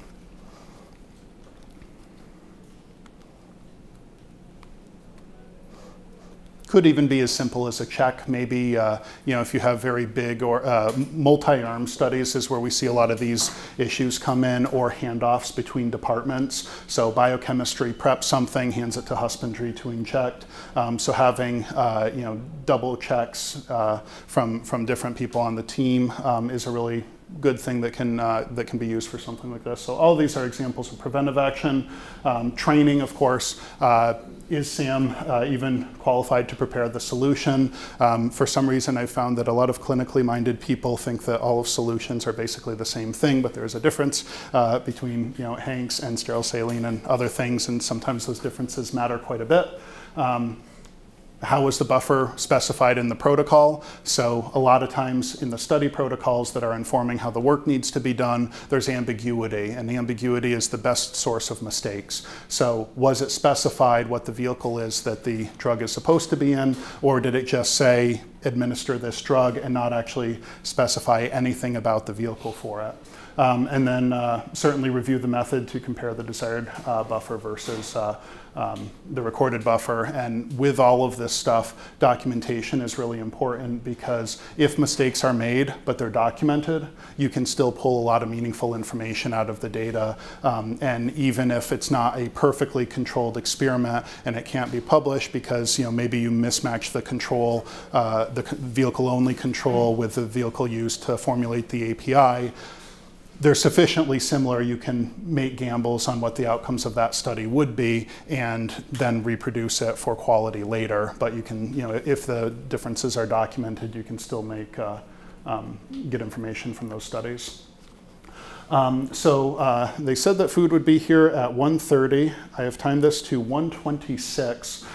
So what I think we'll do is we'll take a short break. Alrighty. So thank you all for returning to part 2. I appreciate that there wasn't a massive exodus of people at the halfway mark, which is always, always the testament. But food helps keep people, which is. So what I want to go through in this next section, so I know I'm throwing a lot of stuff at you. That's the whole point of this being kind of a workshop. And for those that want slides and stuff, I'm happy to share those after. You can contact me offline.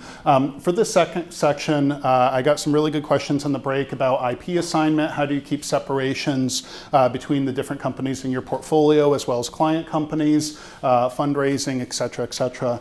So those are the sorts of topics that I'm really interested in covering in this section. And I want to revisit a little bit too that question that I posed earlier, which is if we're doing a workflow, if we're operating with a workflow that's constantly changing, like a discovery process where we're constantly doing different techniques, different assays, different targets, how do we streamline those processes and those workflows in the same sort of way that one would do for some sort of manufacturing or engineering floor? So we're going to touch on some of those issues this section. And then the other thing that I really want to touch on this section is really the differences in being a small early stage startup company with a very nimble team, less than 12, let's say, and then transitioning that to being a mature growth stage company where you're scaling up to 50, 100 people, and the nuances with managing that growth over time, particularly in our industry where you might be dealing with hundreds of thousands or $1 million, and then all of a sudden you get a pile of cash and you're like, crap, what do I do with it? So those issues I think are really important for us to discuss as well. So, first thing I'd like to talk about is a little bit of how we've applied Lean Six Sigma practices to the life sciences. For those of you that aren't familiar, Lean Six Sigma is really common kind of ideology for manufacturing floors. A lot of engineering firms use this as a way of improving workflows and optimizing for efficiency within the programs. We actually did hire a Lean Six Sigma life science consultant to help us out with some of this. And then our largest investor owns a very successful engineering company. So we've spent lots of time on his floor talking with his middle management and really seeing, because they do a lot of research and development, but then also more like manufacturing sorts of processes. So we spent a lot of time with his team to really understand how we could borrow best practices and apply them to our workflows. So this is something that I think is rather unique to our organization. The first thing I'd like to talk about is a little bit about floor plans and how we organize the physical layout of the lab to accomplish different techniques. In a previous life, I was not an executive at a fledgling startup company called Ichor. I, in fact, worked at McDonald's. That was my high school job. And I love McDonald's. Anyone that has ever interacted with me knows that I love McDonald's. It was one of my favorite jobs. And the reason that I love McDonald's so much is because they can take virtually anyone, virtually anywhere in the world, plug them into their system, and within 4 hours, that individual is putting out a reasonably consistent cheeseburger. And I just think that's amazing. And so it's kind of funny, but when I started with Ichor, one of our tasks was to take all of these complicated methods that we're putting on that takes a PhD to develop and validate the first time. And these methods need to be reduced to a level that a reasonably intelligent high school student is capable of executing those methods. That's the burden of proof that we put for everything in the lab. A PhD is useless if they're the only one that can do the task. The goal is to institutionalize all knowledge so that we're constantly adding to the repertoire of what everyone at the company is able to do. But a lot of the process starts with simple floor layouts. Let's look at a McDonald's workflow. So, I feel very inspired by Journey. Anyways, a couple things that I love about the sandwich preparation line. So for those of you that didn't work at McDonald's, we start with the buns up top and we toast the buns. And then with the buns, we add all the different condiments and things like that, move it down the line, add our meat, wrap it up, and put it in the queue to be picked up and given to the customer. And there's a lot of features here that we actually implement in our lab. First thing that I really like about McDonald's is it's A to B to C. So we're not doing a lot of like random crossing back and forth. It's a sequential process going from the start of the process to the end in physical space. That's one thing that's great about it. A second thing that doesn't happen a lot in life science workflows until you get into more GMP, GLP type work is this idea of having specifications for each step. So at each stage, they have the bun toasting. How long should it take for the buns to be toasted? How long are the buns allowed to be stored for, at what temperature, so under what conditions? And all of this is validated by the corporation. We have, when we looked at engineering workflows, a lot of engineering technicians, they would have a task they have to do, but they actually have to hit not only proficiency endpoints in the quality of executing the task, but also time endpoints to show that they're able to meet time specifications as well. So depending on how over the top you want to get with this stuff, there's not just the quality, but also the time component as well. And that matters a lot if you're stacking multiple workflows. If I have a, an 8-arm animal study that requires injections that are somewhat technical, you get into issues like user fatigue over time and things like that. You want to be able to measure that and have a clear understanding of how repetitive work influences quality and how much time your team should be able to complete tasks in. Another thing that they do is they avoid crossover. So again, it's going in line, but they're not bouncing around to different places, either in the walking or in the physical movement of the process. And then the other thing that they did that was great is they had an identical configuration on the opposite side. So if they wanted to double their throughput from a physical asset perspective, all they did is stick someone on the opposite side and they're able to run twice as quick. So very easily just plug someone in and they're able to scale up the burger manufacturing. The same thing can be done in a research lab. This is a publication, or a slide rather, I pulled off of the internet where they were talking about creating spaghetti diagrams for optimizing pathway mapping for a given workflow. And in this pre-workflow, before, when they did the spaghetti mapping, they see that people are moving all over the place for a lot of different, to get access to different equipment and that sort of thing. And then what they did is they reconfigured the lab based on that information and created a process that was a lot more streamlined. You don't feel this as much and you don't think about it when you're a startup company running 5 people, but my company's now at 50. And if I have a 15% increase in the amount of walking that my employees are doing, that can add up to real dollars over time, especially as the company continues to get bigger and bigger and bigger. So there's a direct cost of labor with people just walking, number one. 2, if you're moving stuff all around like this, there's a lot of opportunity for crossing, collisions, things like that, that could compromise the quality of your studies or be a source of errors that could cost you money, frankly. So whenever we put on a new process, particularly if it's something large or complicated, management will actually walk the workflows with the technicians and actually monitor what the handoffs look like, where the different samples and everything are specifically going to be placed. We did a high throughput screen for one of our programs before I had the money for proper robotics and proper label making and things like that. And so to account for the fact that a lot of our process had to be analog and wasn't completely automated, we gridded out on a table where every single plate was going to be put. We had a camera set up so that we could take pictures of how the plates were stacked, so we had the data all lined up correctly. And then just with blank plates, I spent 3 days training the technicians that were going to be running the high throughput screen with checklists and actually going through dry runs of the process where they're physically moving the samples so that it was completely streamlined in that way. So this is something that seems like not a huge deal, but we found to have just profound dividends in terms of the efficiencies of the lab and eliminating, again, like those collision errors and things like that. A couple actionable tricks and tips that I'd recommend from things that we've found to work effectively. One, everything in the lab, when possible, is on wheels. So it doesn't apply for some of your microscopes and analytical balances where it really needs to be a fixed table, but for most of your equipment, you can put them on wheels. We have a single power strip that everything plugs into. So if I want to move my 6-foot table with all the kit anywhere in the lab, I pull one plug out of the wall and I can move the thing wherever I need it, and I don't have to, you know, if you're messing with an HPLC, take it all apart and half move it onto carts and all of that. I can just take the entire unit and wheel it around.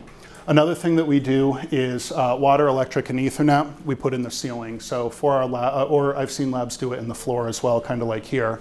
The idea is that as we're changing workflows, we might need different electrical loads. We might need different water, as you know, if we're doing some sort of protein expression, manufacturing, that sort of thing. So having just spools of cable and accessible water to tee off of and things like that in the ceiling, you can really reconfigure your lab around whatever the work is, put the wheeled tables, move them around to the new configuration, and tap into ceiling stuff, and that eliminates most of your construction costs to do that sort of work.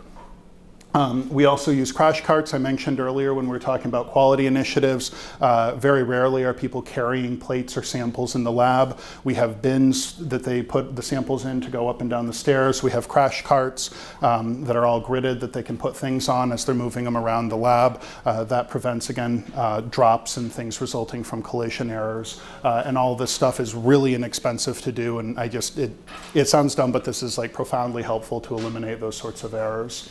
I mentioned earlier also that we color code workstations and workstation equipment. That's a 5S practice. So at a glance, you know exactly where all the equipment belongs. Again, you can see if the purple pipette is at the green station just by glancing at it. And this is also a really nice internal check for management too. As we're walking through the lab, everything should be where it should be.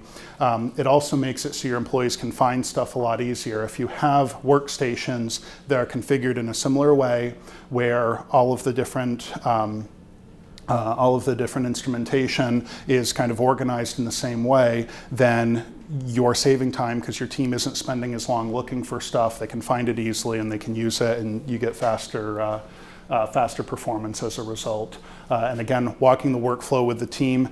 Anything that we do that's a new process that's more than just minorly complicated, we physically walk, we build out checklists, we figure out what the handoffs look like, and it's never go do this, but we will physically map out the pathway, the walkthroughs and stuff for that to make sure that it's a seamless process, A to B to C, without any crossover when possible. In terms of driving our efficiencies at the level of documentation. So this is a slightly dated org chart for the company, but basically what we did is we divided the company into people that plan work. These are our study directors, and we have different people with different expertise in husbandry and cell biology and biophysics and so on that will design the actual research that we're going to be doing. And then we have an army of technicians that actually do the work. So they're taking methods and they're executing the methods according to the study protocol. The reality is, no matter what your specific business and how you're doing your life science workflow, administration costs you money, and anyone that's been in academia really feels the burden of, getting approvals for animal studies, or just writing out, the grant in the first place, tracking all the information, documenting everything in your lab notebooks, and God forbid when you're ready to publish and you have to get that grad student that's been gone for a few years, and now we're trying to get their figure from 10 years ago or whatever. It's a process. And the administration is always very challenging. So what we've done is really focused on streamlining the administration, because we felt that this is an area that really costs us the most money. And we've streamlined the administration in planning studies, which we'll talk about a little bit. We've streamlined the handoff from study directors to operations managers, so we have a nice pipeline. Work gets designed at the level of a study protocol. It gets administered to our department heads or operations managers that schedule everything. And then how they execute the work and how that's reported back to the study directors and to management is all completely streamlined, and there's some very specific tools that I'll speak to that I would encourage you guys to look at that we found to be very helpful. What we have done, just to give you an understanding, and a couple of you have been to our lab to see this, but when I am sitting at my desk in my office, within 30 seconds, I can tell you a timeline of every single one of the over 100 studies that are currently in the queue at the company, down to the level of the task. So technician A is injecting test article into these animals, that level resolution for every single project, every study protocol that's in queue at the company.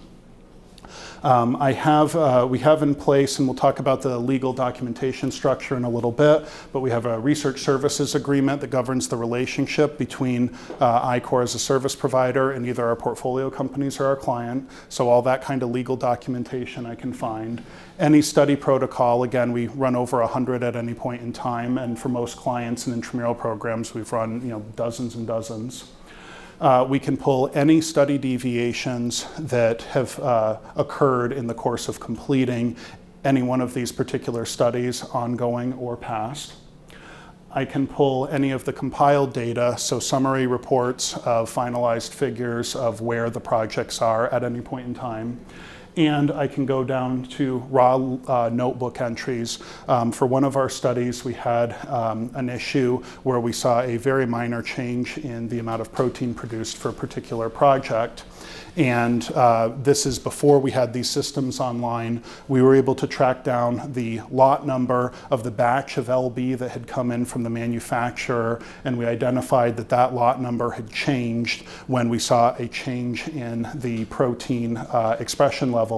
We were able to contact the manufacturer, and they actually confirmed that they changed the recipe without changing the SKU. So the catalog number was the same, but the recipe was different. We were able to pick that up because we set specifications for all the stuff that we're making, and we were able to track down to that lot number and get all that sorted within an hour, and that was before we had these systems. We can find notebook entries that have that kind of information, again, within about 30 seconds. On the accounting side, we can see labor and direct costs of materials for any one of these projects, as well as invoices to our own portfolio companies and to clients. And all of this I can get to in about 30 seconds sitting at my desk with complete resolution, just by having this well organized and using some of the tools that I'm about to describe. So I know quality assurance and scheduling and project management is probably the most boring topic in the world, especially for life science people that like to nerd out about really cool biochemistry, but the amount of work we've been able to get done with these processes and the amount of control we've been able to have over that work has really paid dividends for our company and allowed it to scale and grow. So I'm going to talk about that in some level of detail here. So and we'll dive into these a little bit more specifically, but the workflow summary of how we initiate work at the company, someone, either management, a client, or one of our study directors will come up with an idea that we want to build a study around, and we actually do planning. So this is where we're outlining or writing up the study protocol, so the work that's actually going to be done in support of the project. One of the things that we found is really helpful in this process is to have a clean scope of work. So if we're if we're trying to express a new protein, we're not going to write a study protocol that says, express this protein. We're going to write a study protocol that says, we're going to try to express this protein in this microbial strain, and we will allocate up to 4 bioreactors worth under the scope of this study protocol. Because what we were identifying was happening is when we were vague about the scope, good scientists did good science. We tried 4 bioreactors on the protein with this E. coli strain, didn't work, so then we moved it over into insect cells, but at the same time we tried this other strain of E. coli, and then we tried that. This kind of worked, this didn't, so then we wanted to iterate the purification. All of a sudden, you get this massive scope creep, and maybe management just wanted to, can we do this easily or not? You know, it builds in by having very limited scope when you're running a larger organization. It builds in the ability to have stop checks on the work, and it makes sure that your best people aren't spending their time working towards deliverables that actually aren't useful for the business endpoints of the company. So by limiting the scope in the study protocol, hey, you get 4 bioreactors to try this, then we're going to reassess if we want to put more resources into this problem or not. I have no doubt that anyone at Ichor can accomplish any problem that exists, though it is a question of resources. So we need to make prudent business decisions, and having a limited scope really, really helps with managing that. We have very clear signing policies, so whatever departments are involved in the studies, the operations managers of those departments need to sign off on the protocols, so that's a way of confirming that they're familiar with the project. And then we also have formal kickoff meetings where the teams will sit around and just, okay, you've all read the protocol, here's the high-level summary of that, does anyone have any questions? And we're able to work pretty efficiently at kicking off interdisciplinary projects in that way. With scheduling, there's a handoff to the operations managers. We've got a bunch of tools we use for project scheduling and management I'll discuss. One of the things that we got burned on repeatedly, and we've now moved away from, is this idea of doing new methods. We're running a mouse study, and we have this analytical technique that we want to use as one of the endpoints, but we don't need it for 6 months. So let's start the animal study, and then we have 6 months to put on the method. Always failed for me. Never, ever, ever worked the way I wanted it to, so we have a very firm policy. If we're doing something new, the methods are completely online, as in full written method that's been run through by multiple technicians, trained to multiple technicians at a level that a reasonably intelligent high school student can run it. That is what it means to be online, with specifications and usually some level of validation. And we do that for everything before the study's even able to be scheduled in the first place. Because what you don't want to do is be playing catch up on method development when you need them for a study, especially client work. Execution, we actually do the study. We have basically no paper notebooks in the company as far as tracking data. Everything is done. We started with Lab Folder as a software for that. We're moving over to Lab Guru, an alternate provider. And we have very specific lists in the study protocol, as I'll point out, of study deliverables. So it's very clear what the team should be producing as they actually do work. Some clients just want a raw data dump and they want to do all of their own figures and everything, perfectly fine. Other people want a nice report that they can show to investors where we've done all that work. To prevent scope creep and rework, having clear deliverables, really important. And then finally, close out, we should be reconciling out the deliverables against what the protocol actually says that we need, and then having our quality assurance unit actually review to make sure we're doing all that. So this is kind of the summary of how we do work at Ichor. Yes, sir? I wonder, I don't know if you mentioned it, but how have you developed this workflow? Is it you, or how model with you? By making a lot of mistakes, which is why I'm trying to share it with you guys. Yeah, we are constantly iterating on this. We're constantly improving new things, and what we've come to appreciate is, as we've gone from a 5-person company in the living room to a 12-person company in our second building to the 50-person company we are now, the needs to do this well vary by the stage of the company. No, we drew a lot of inspiration by, again, Lean Six Sigma practices and engineering floors for engineering companies that we were able to do walkthroughs on and audits and really start understanding their processes. In general, when you go to grad school, I found at least they do a really good job of teaching you science. They don't teach you a whole lot about finance for the most part, and they also don't really teach you a whole lot about process optimization, because in academia your research teams tend to be rather small. So they're different skills, whereas in engineering training there seems to be a lot more focus on kind of that process optimization. And so we found a lot of engineers have been super helpful in kind of helping us to customize those things to a life science workflow. So to dive in just a little bit more into the specifics, so looking at the planning stage, we have a legendary document called the study protocol, and there was a question earlier about how do you, if you have related entities or whatever, how do you ensure that there's an appropriate assignment of intellectual property for all the work that is done. So the way that we've accomplished this is we have what's called a research services agreement. This is a master agreement governing the relationship between either the portfolio company or client and Ichor.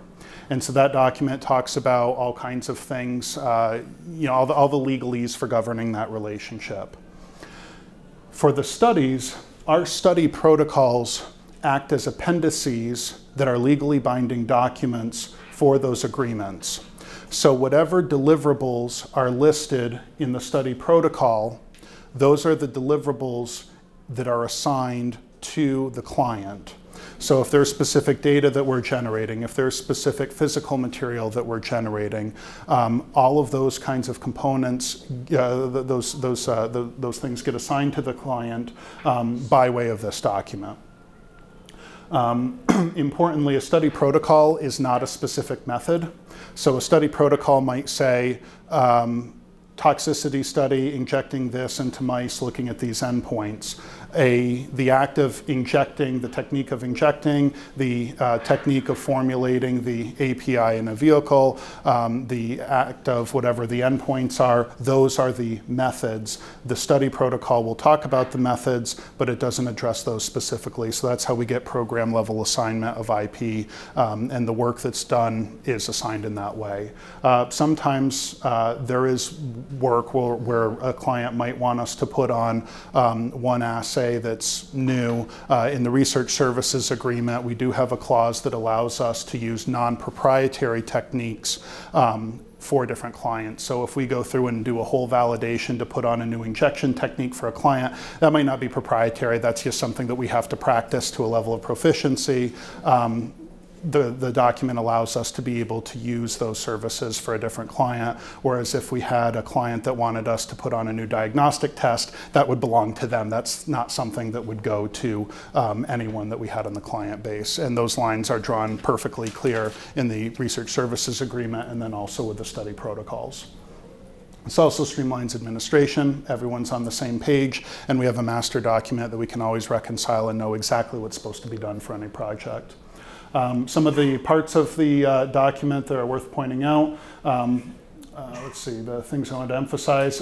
We do have a study timeline.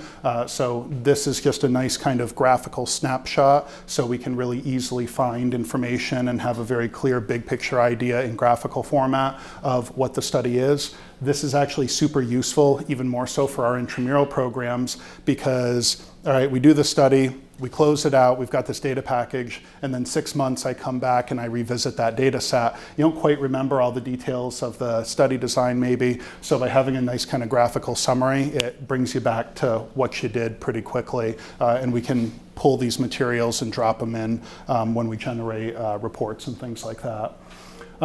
We have a list of all the methods that are needed for the study that we already have online and ones that need to be developed. So the ones that need to be developed get developed before we actually schedule the thing. Stats, of course, the deliverables section is the most important, where we really specify all of the different things that we need to put together for the client, and then ancillary finance things like budget, payment schedule, and so on. So that's how we handle the planning, and we have a whole team of people that are trained to build these documents with the client, and again, we get signatures from us and the client, so there's IP assignment, and this is the contractual agreement of the scope of work. In terms of scheduling, these are kind of our three go-tos with how we handle scheduling. We want to be able to capture all techniques as institutional knowledge. So a PhD level person that knows things is not useful to my company. A PhD level person that can reduce it to an executable method and then cross-train that to technicians is highly useful to my company. And so that's kind of how we approach all things that we do. We always want to be building institutional knowledge. We also want to build in key performance indices into methods to establish specifications. So if we're doing HPLC analysis, we're going to validate those methods at least at a research grade, if not under GMP. If we're doing productions in, say, a bioreactor of a target protein, we're going to be tracking what those yields are. And after a period of time, we can set specifications for what the range of yields should be for that protein. And if we see a really high yield or a really low yield, that tells us that something funky might be going on, and we can look at that with a little bit more skepticism. And then again, a method is only online when multiple people in the lab can execute the exact same thing with the same results. And again, the language we use with the company is a method is online when it can be executed by a reasonably intelligent high school technician. However, we have a lot of interns at our company. Most of them are phenomenal. I'd say the overwhelming majority are phenomenal. But every once in a while, every other year or so, we get that one intern that really just can't pipette anything. Those are my favorite interns. And the reason for that is they are process stress testers. So when we have those individuals, we take some of these methods, we give them to them, and that's actually an incredibly useful intern project, is how robust is this process actually? If you have someone that really struggles technically or whatever, are they still able to execute that? That also points to where ambiguity is in the language that's communicated. If you're a biochemist, a lot of stuff in a biochemistry method is going to be intuitive to you and doesn't need to be spelled out. So we found that having very novice interns stress test some of our processes is an incredibly good way to add robustness. In terms of what you get though, is it literally just a Word document?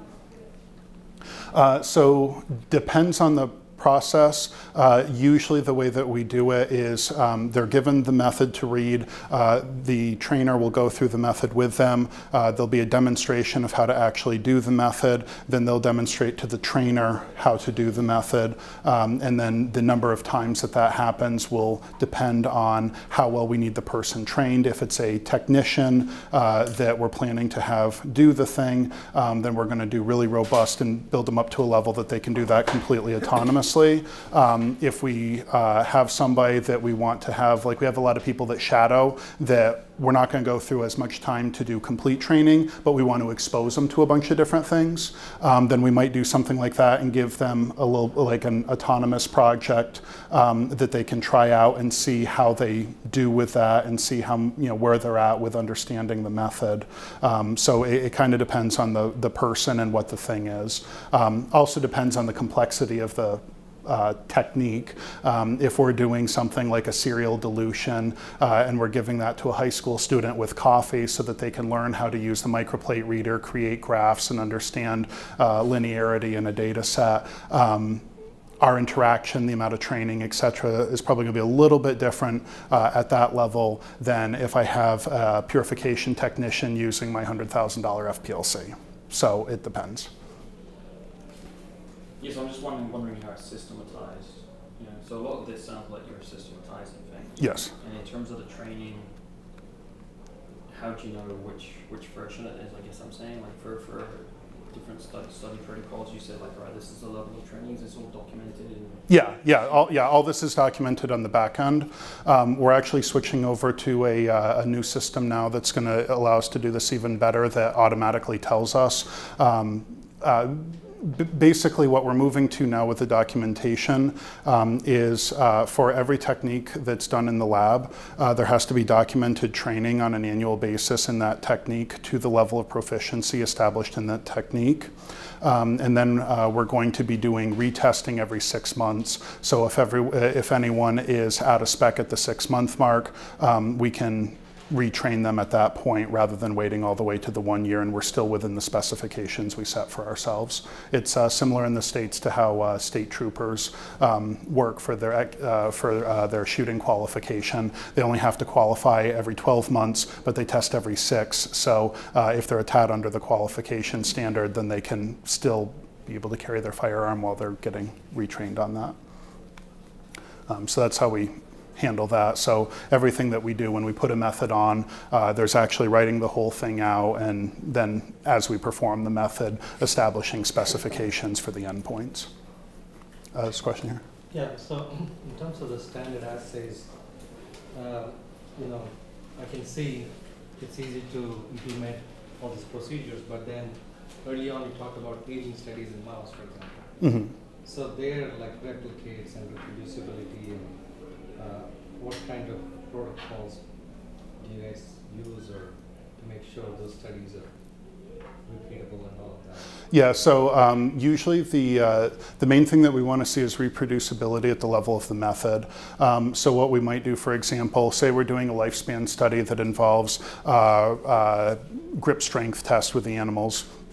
What we'll do is within that strain, we'll grab a cohort of animals and we'll look for differences at maybe a couple different ages, and we'll do measurements and we'll see at different ages how males versus females compare and that sort of thing. From there you can determine what your effect size is and then statistically power that based on what endpoints you care about in the studies.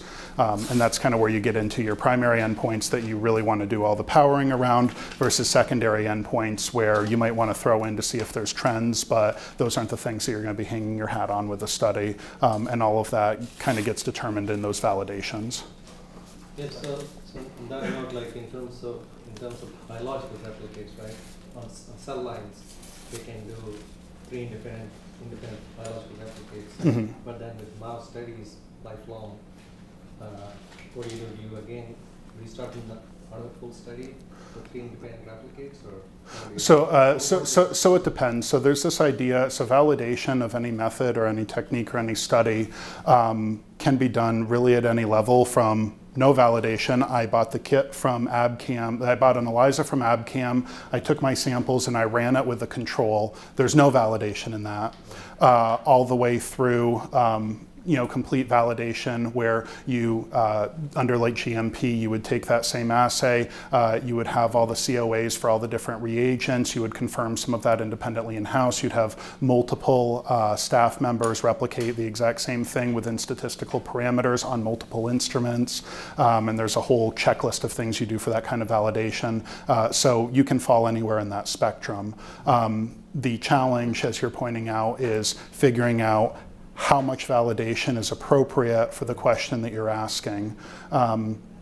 Things that we do really depend on the program. If it's something, if we're making a protein once, or just to see if we can make it a feasibility study, we will document what the purity is, what the yield is, all that stuff, so that if we want to validate that in the future, that data is there, it's accessible, it's easy to get. But we might not actually go through and repeat it 10 times just to figure out what those specifications are. With other things, like if we're manufacturing senescent cells for drug screening assays and we're characterizing the SAS profile, we're going to be quantifying that every single time with every single batch. And now all of a sudden we start to get a picture of, under these manufacturing conditions, here's what this profile looks like, and you can figure out statistically, what the variance is there, and you can assign tolerances. So it really depends on what the method is, what the study is, and how much you care to have it validated. In my opinion, sometimes it makes sense to do very little validation.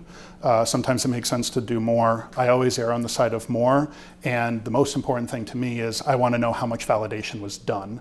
So if I have a study done with very little validation because it's an underfunded project, or because whatever reason, maybe we want to get to an endpoint quicker, that's fine. I just take the validation into consideration when I weight the data that's coming out of the protocol, if that makes sense. Yes, sir.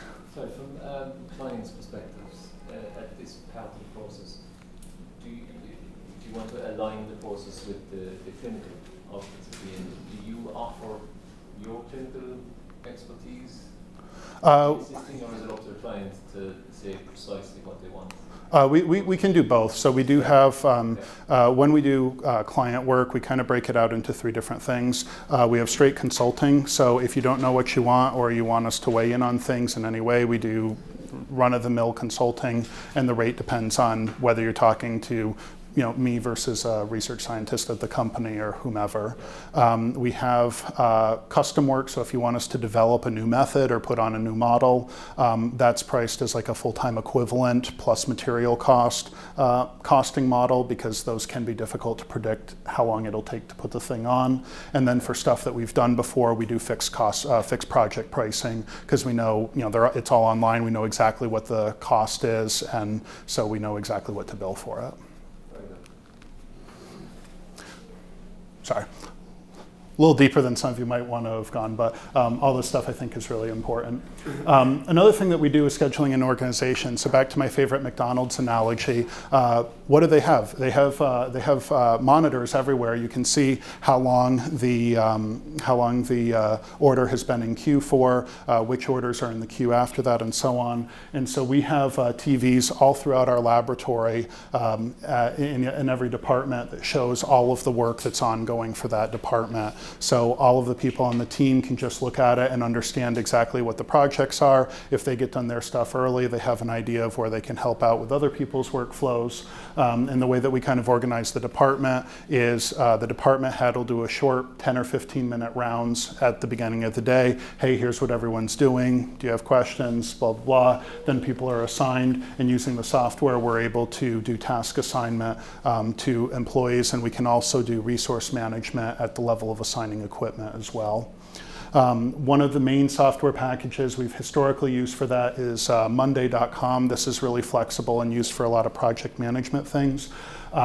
Monday works pretty well. What I don't like about it is that their CEO hates Gantt charts, and so the software is really rough for mapping dependencies. Most of our departments are moving over to a different software package called Team Gantt, which I am personally in love with. The reason that I like Team Gantt is we've got each of these is an individual study protocol that was performed at the company, and you can click on any of those and see a Gantt chart for the entire project from initiation to completion, when everything should be done, who's been assigned for things, what equipment is assigned for each task. So as operational level, a technician or a manager, you can see all of that. The technicians have a little checklist of their tasks for each day. But as a manager, I can do project health reports where I can see graphically where all the projects are. So I know just by glancing, I shouldn't have to worry about these at all. These are all on schedule. Whereas this guy looks like there's a few delays in there, so I should maybe have a chat about that, and I can click on that and see where the delays are and see if they're real delays, someone didn't update it, whatever. So being able to have that level of resolution for over 100 different study protocols that are in process at the company at any point in time is super useful. And what it does is it also saves management time. I don't have to go through and look at every single project individually. I'm getting data as the projects are done, but just at a glance I can look for red spots, and that helps focus my attention to the areas that it's most necessary. So those are some of the tools that we use for scheduling and project management. In terms of actual execution of the studies, we do, again, everything with electronic notebooks rather than paper notebooks. So again, I can find stuff really, really quickly within our system. We do have a couple cultural things that we focus on that I think have helped our technicians become really strong. One is management really focuses on the little things, and if you do that, we found that the big things take care of themselves. Do not be the technician in our lab that spills an Eppendorf tube on the floor and doesn't pick it up, or lets some pipette tips fall on the floor and doesn't pick them up. But when you have that really critical sample that you're not carrying, you're putting in your bin, and whatever happens and that gets spilled in some way, we're not going to chew you out for that, because those problems tend not to creep up when you're focused on all of the little things. Clean lab stations, good workflows, and these sorts of things. One of the things I tell everyone in the lab, there are 3 activities that a scientist or a technician can do. They can make decisions, they can pay attention, or they can do work. But they can only do 2 of those things at once. 2. Not 1, 2. So, definitely not 3. And so what I mean by this is what we see, especially with some of the junior scientists, is they'll start a study, they'll think up their study protocol, and then they'll go to execute it, and something unexpected is going to happen. So then ad hoc, they try to change the study protocol with a deviation to reflect the weird thing that popped up that they weren't expecting, and then what that turns into is a bunch of unusable data.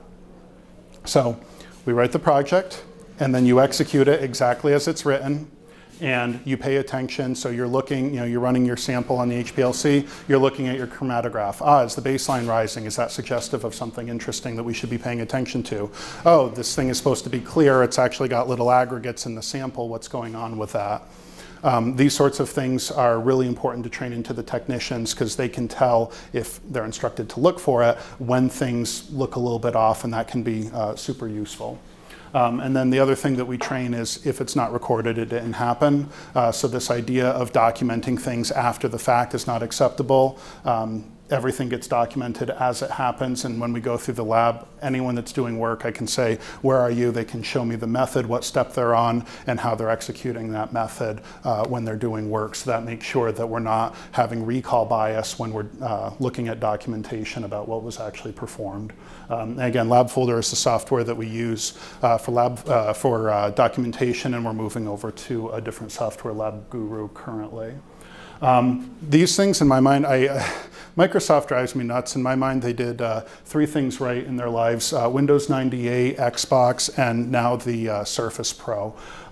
So this thing is what we use ubiquitously in the lab. Every single employee gets one. I love them to death. It's a combination tablet, laptop, desktop. So you can write on the screen, you can pull off the keyboard, and it acts as a tablet. They've got really great cases. You can drop it on the floor and it's perfectly fine. And with the docking station, it can support up to triple monitor. So if you have people that are doing data analysis, they can spread out. So these are awesome because you can go into the lab, be documenting everything as you go. If you want to write it into the software, you can. If you want to type it, that's fine. Then you go back to your desk with the same instrument, plug in the docking station, you got multi-monitor for data analysis, graph compiling, stuff like that. And they've just been super useful in streamlining our documentation processes. Another thing that this helps out with is there's not a lot of syncing. So we do have all the materials put to a server, but you're not uploading it and downloading it. You know, you're not uploading it with a tablet or instrument from the lab and then downloading it with a computer to analyze the data and then moving things on flash drive. It streamlines a lot of that. And the most important thing is mini display port that you can plug into. So every manager has a giant television in their desk with an open port, and every technician, scientist, whatever, if they get a study done or have completed a project, they come in, plug into that, and we're looking at the actual data in front of us, not their recollection of data.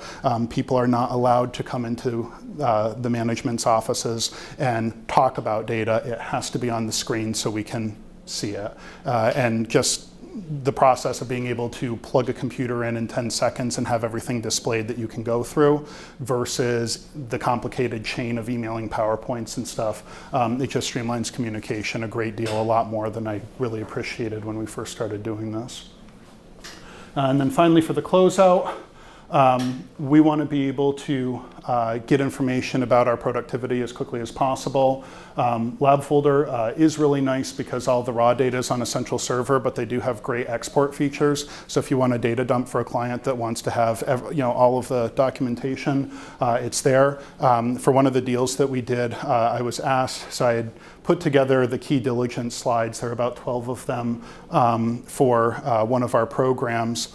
And the investor asked me, can you provide me with the raw data under this? And it took us about 8 minutes to export over 10,000 pages of every documented note from our technicians from, okay, we made the LB broth in this sort of way to make the protein that was used in this biophysical assay, which was the input for this other thing, like all of that, 10,000 pages worth in 8 minutes.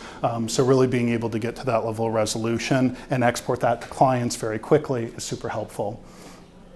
We also, on the finance side, we use a plugin called T-Sheets. This is really great because when we put all these study protocols and projects in QuickBooks, we're able to have employees actually assign their hours to projects. So we're really able to see how much time employees are spending on each of the projects that they're working on. And that obviously helps with financial accounting and seeing what did our projects actually cost. Did it take a lot more, a lot less labor than we expected, and so forth. A couple comments on programs versus companies. One of the criticisms that I did get from some investors, particularly in the tech sector, was this idea of, are you distracted if you have all these different programs that you're running in parallel? And I think that there's a difference between being distracted and being efficient. When I think about the workflow of a new company or a new program, basically, we get funding in for the project. There's a lag time when we scale. We're buying all the genes for the proteins we're expressing, or we're doing whatever to scale and prepare to do that project. In our case, we think this is a lot lower than traditional companies, but it still exists.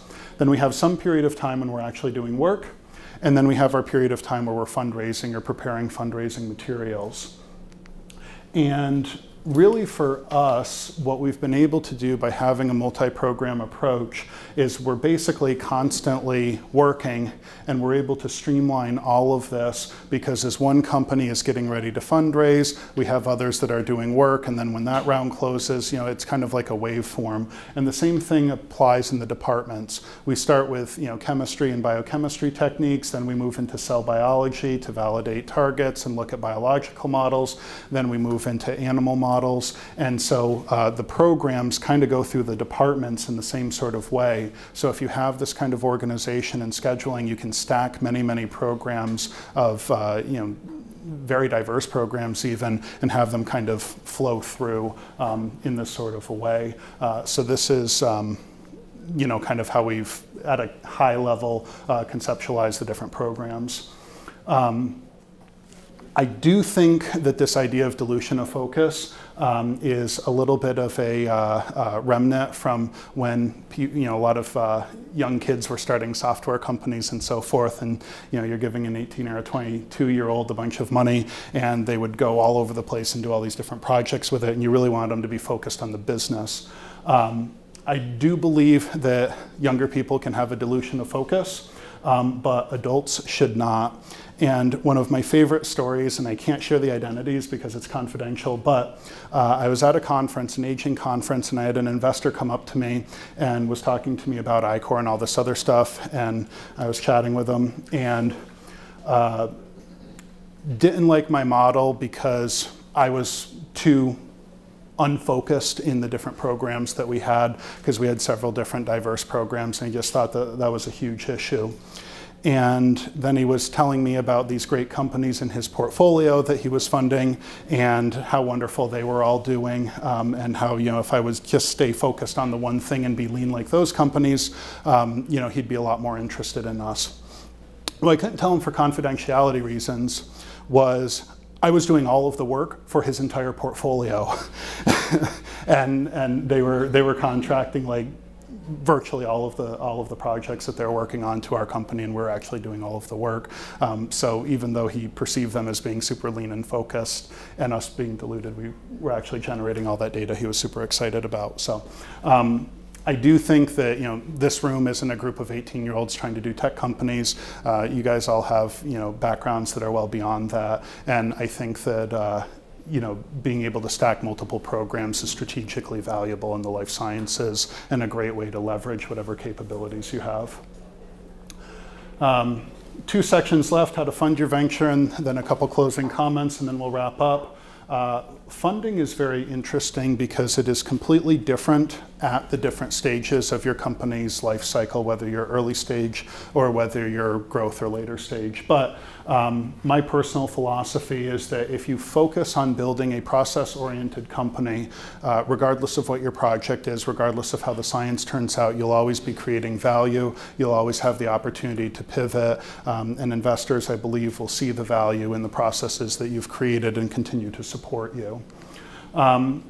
There are these 2 phases of fundraising, however. The idea that you can have a very early stage startup, and you can also have maturation and growth stage companies, and these are 2 completely different games, and most of the companies that I see get smacked when they try to make this transition. We did as well.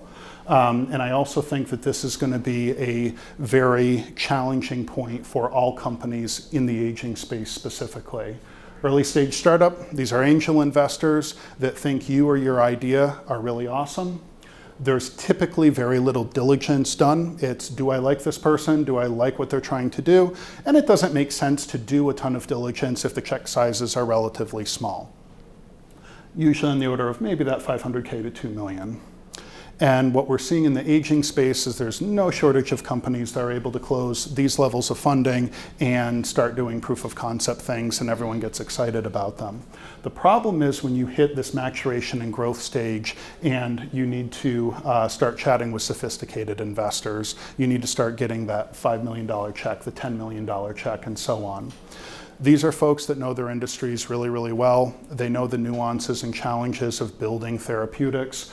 They do extensive diligence, and they know how to ask a lot of hard questions that early stage companies might not be well prepared to answer.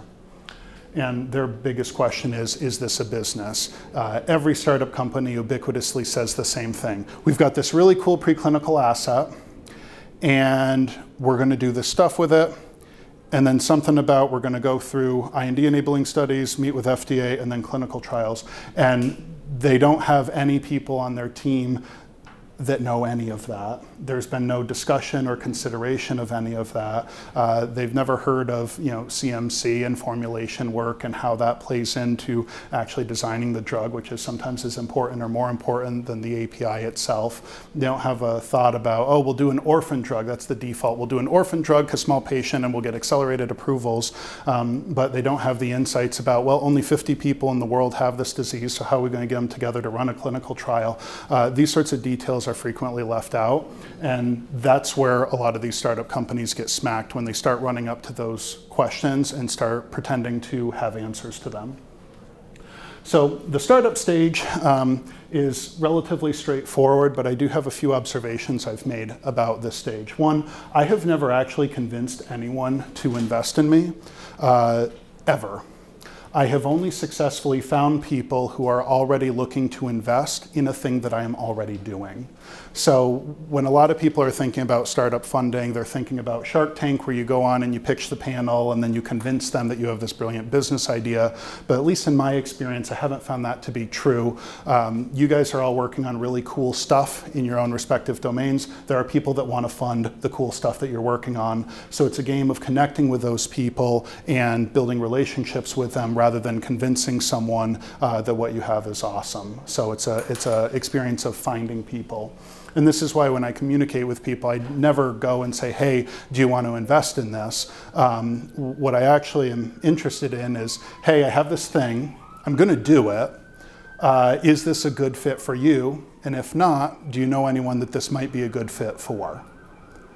And when you communicate that way, it's kind of nice. You never actually get a no. You're always relationship building. But then what you're really doing is exploring different investors to find someone that's a good fit for you, your project, and your company. And frankly, I think that's a much better relationship than convincing someone to do something that they're not already enthusiastic about. 5 do nots. These are a little controversial. This is just my opinion. I find early stage, everyone's worried about people stealing their ideas. My general rule of thumb, others will advise you differently, but my rule of thumb, people that have the resources and capability of stealing your ideas have their own already and would rather fund you and support you in developing your own. And the people who would steal your ideas aren't capable of doing it. Just my observation. Early stage, grants are awesome, and if you're at a university already and you can bridge the grant thing, it can be a really good opportunity for non-dilutive funding. I personally, we've won some grants, but we don't do a lot of work with grants just because the timelines associated with getting grant funding can be really, really long if you're a super lean startup company that really needs to go quickly.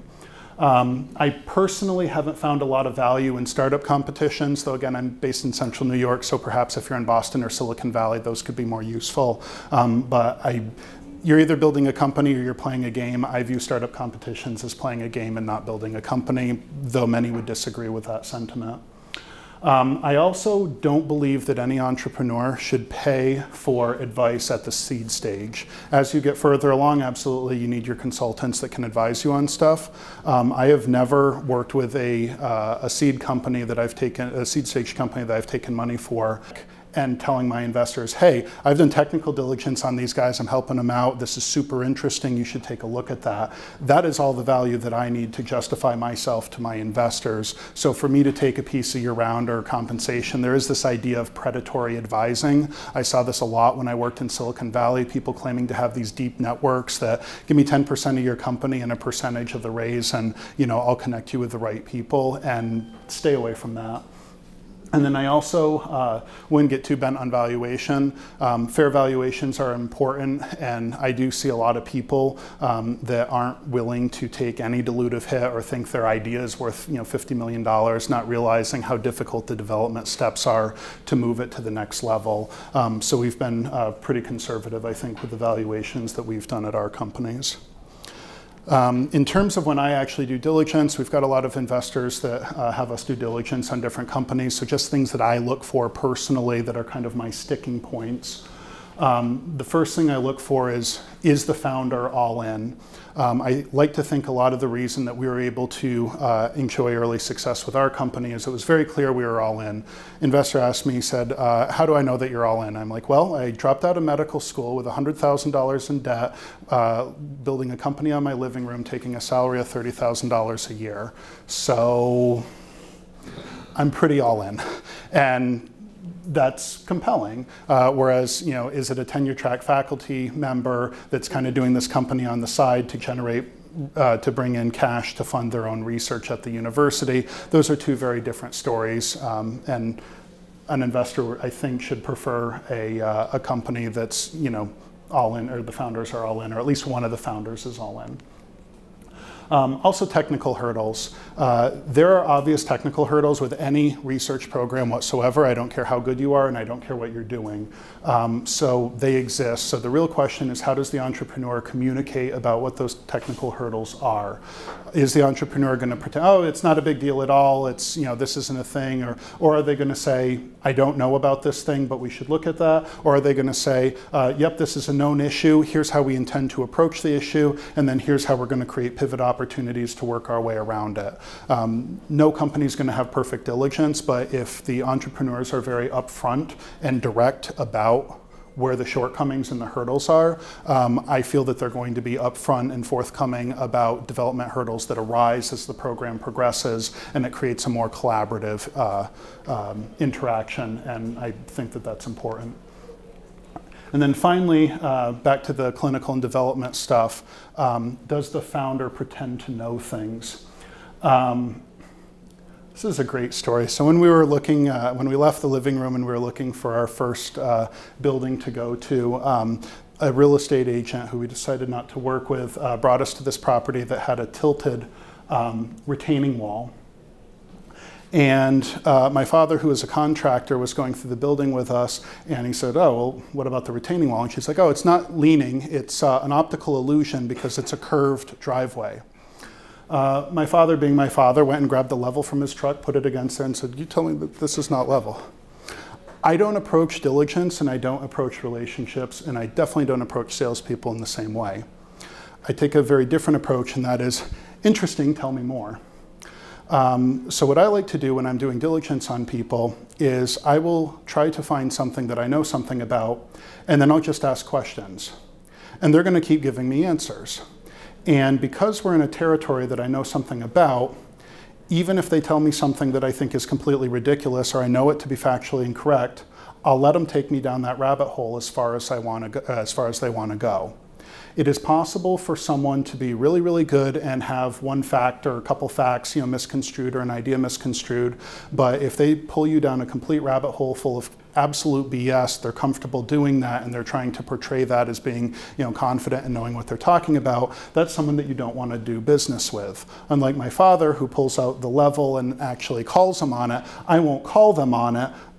I see how far they want to take me on that conversation, and if they, are blatantly ignorant and lie to me about their understanding of things that I am, very certain about, then that leads me to question all of those things with stuff that I don't know about, and I can't really trust the person. So I found that to be a really effective way of evaluating entrepreneurs as well as evaluating salespeople.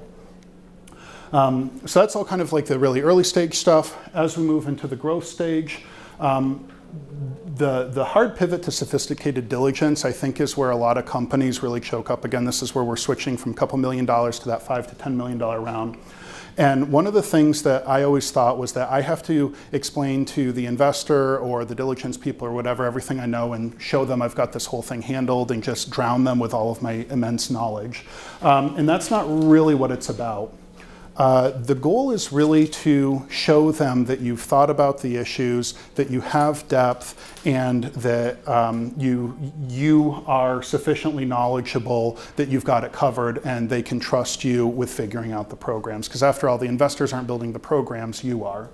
So the game's about not about transferring all you know, it's about transferring enough that they know you've got the bases covered. I found the rough estimate, but if I give a particular talk or I talk about a new program about 10 times, I get about 95% of the questions I'm ever going to be asked about the program. And so what that actually means is you give your presentation 10 times and you know where the holes are and you know where to focus your efforts to improve your plan, to improve your story. And so giving lots of practice pitches, I think is really important. Back to the previous slide, real knows real. So be genuine, don't BS people about stuff you don't know. If you're not certain about things, communicate that and be transparent about that. I think that's really important. And then finally, communicate depth of knowledge by having depth of knowledge. The advisors and people that I've built the company with, I'm very keen on not only do they help me make the right decisions, but they must be strong educators. They have to teach me why they're doing what or why we should be doing what they're suggesting so that I can make the exact same kinds of decisions. So learning about, clinical trial considerations, learning about accounting standards, everything from legal to accounting to clinical to preclinical, nothing can be a black box. Last thing on this point, is the idea of investor expectations. So anyone that's worked in an actual lab before appreciates that you go actual in green, you go a long period of time with no progress, and then all of a sudden everything works, and then you move on to your next project. This is pretty inconsistent with how most people view the world, where investors are really expecting to have a nice, wise, step function of increased progress over time as resources are distributed to you. There's kind of two strategies for handling this that I've seen. One is that you can share the actual. So I'm very transparent with our investors when we're in this period. And without fail, I'd say about 75% of our investors get really cranky with me about here, and then this happens, and then Ichor is awesome again. Once you've gone through this with a new investor once, they understand this, you have that rapport, and I think it creates a much more genuine and meaningful relationship. I have also seen the opposite used by a lot of entrepreneurs, where they'll have a bunch of previous success that they haven't told anyone about, and they leak it predictably over time to show incremental, continuous progress. That's another strategy. I think it's a little bit less genuine, but it's highly effective. So choose your poison on that. 3 foundational principles, and then we're done. I was reflecting a little bit on what I thought as an entrepreneur were some of the most important things that have allowed the company to be built. One, be helpful to others. We had a startup company in Syracuse called Finger Lakes Bio. They had developed a technology for making difficult to express proteins, and I got in contact with them. I thought their stuff was super interesting, and I was like, hey, you guys, this is super cool, let's get it funded. I reached out to one of our investors. I said, he was a tech investor, and I was like, this is gonna be really complicated. It's a bunch of protein stuff that you won't find interesting, but I promise you want to write these guys a $100,000 check to develop this thing. So he sent them the check, and they didn't have wet lab spaces, so I said, just come in and you can help me on some stuff, I'll help you on stuff. I'm not gonna charge you rent or anything, just go nuts. And they did that. We ended up absorbing that company, and off of that technology, we've launched 3 portfolio companies and raised over $12 million. And that's something just for that one tech. And that's something that just would not have been possible if we went tick for tack, where I'm asking them to consult for me on projects and paying them, and then they're paying rent and all of that. So I found that just trying to be genuine and helpful with people really pays dividends and allows you to build a nice reputation and move projects forward quickly. Back to the point about nothing being a black box, I only recruit teachers. If you are the most brilliant person in your space, you're useless to me unless you can teach me to think as you do. And I like to think that one of the things that's allowed Ichor to be very successful is this is a cultural mentality at our entire company, where everyone is cross-training, everyone is sharing why, and it allows us to really get to the best endpoints for everyone at the company. And then finally, you know, we started with pretty humble origins in the living room with, you know, a couple bucks. And I remember freaking out the first check that I got in the mail for starting the company. And now we burn that every 2 weeks. But as we've grown, I was thinking about this a lot, which is that even now, you still know nothing, and life sciences is incredibly difficult. And one of the biggest problems that I'm combating right now is I still know nothing, and the more funding we raise, the more programs we have, the more publications, the more I think I know something.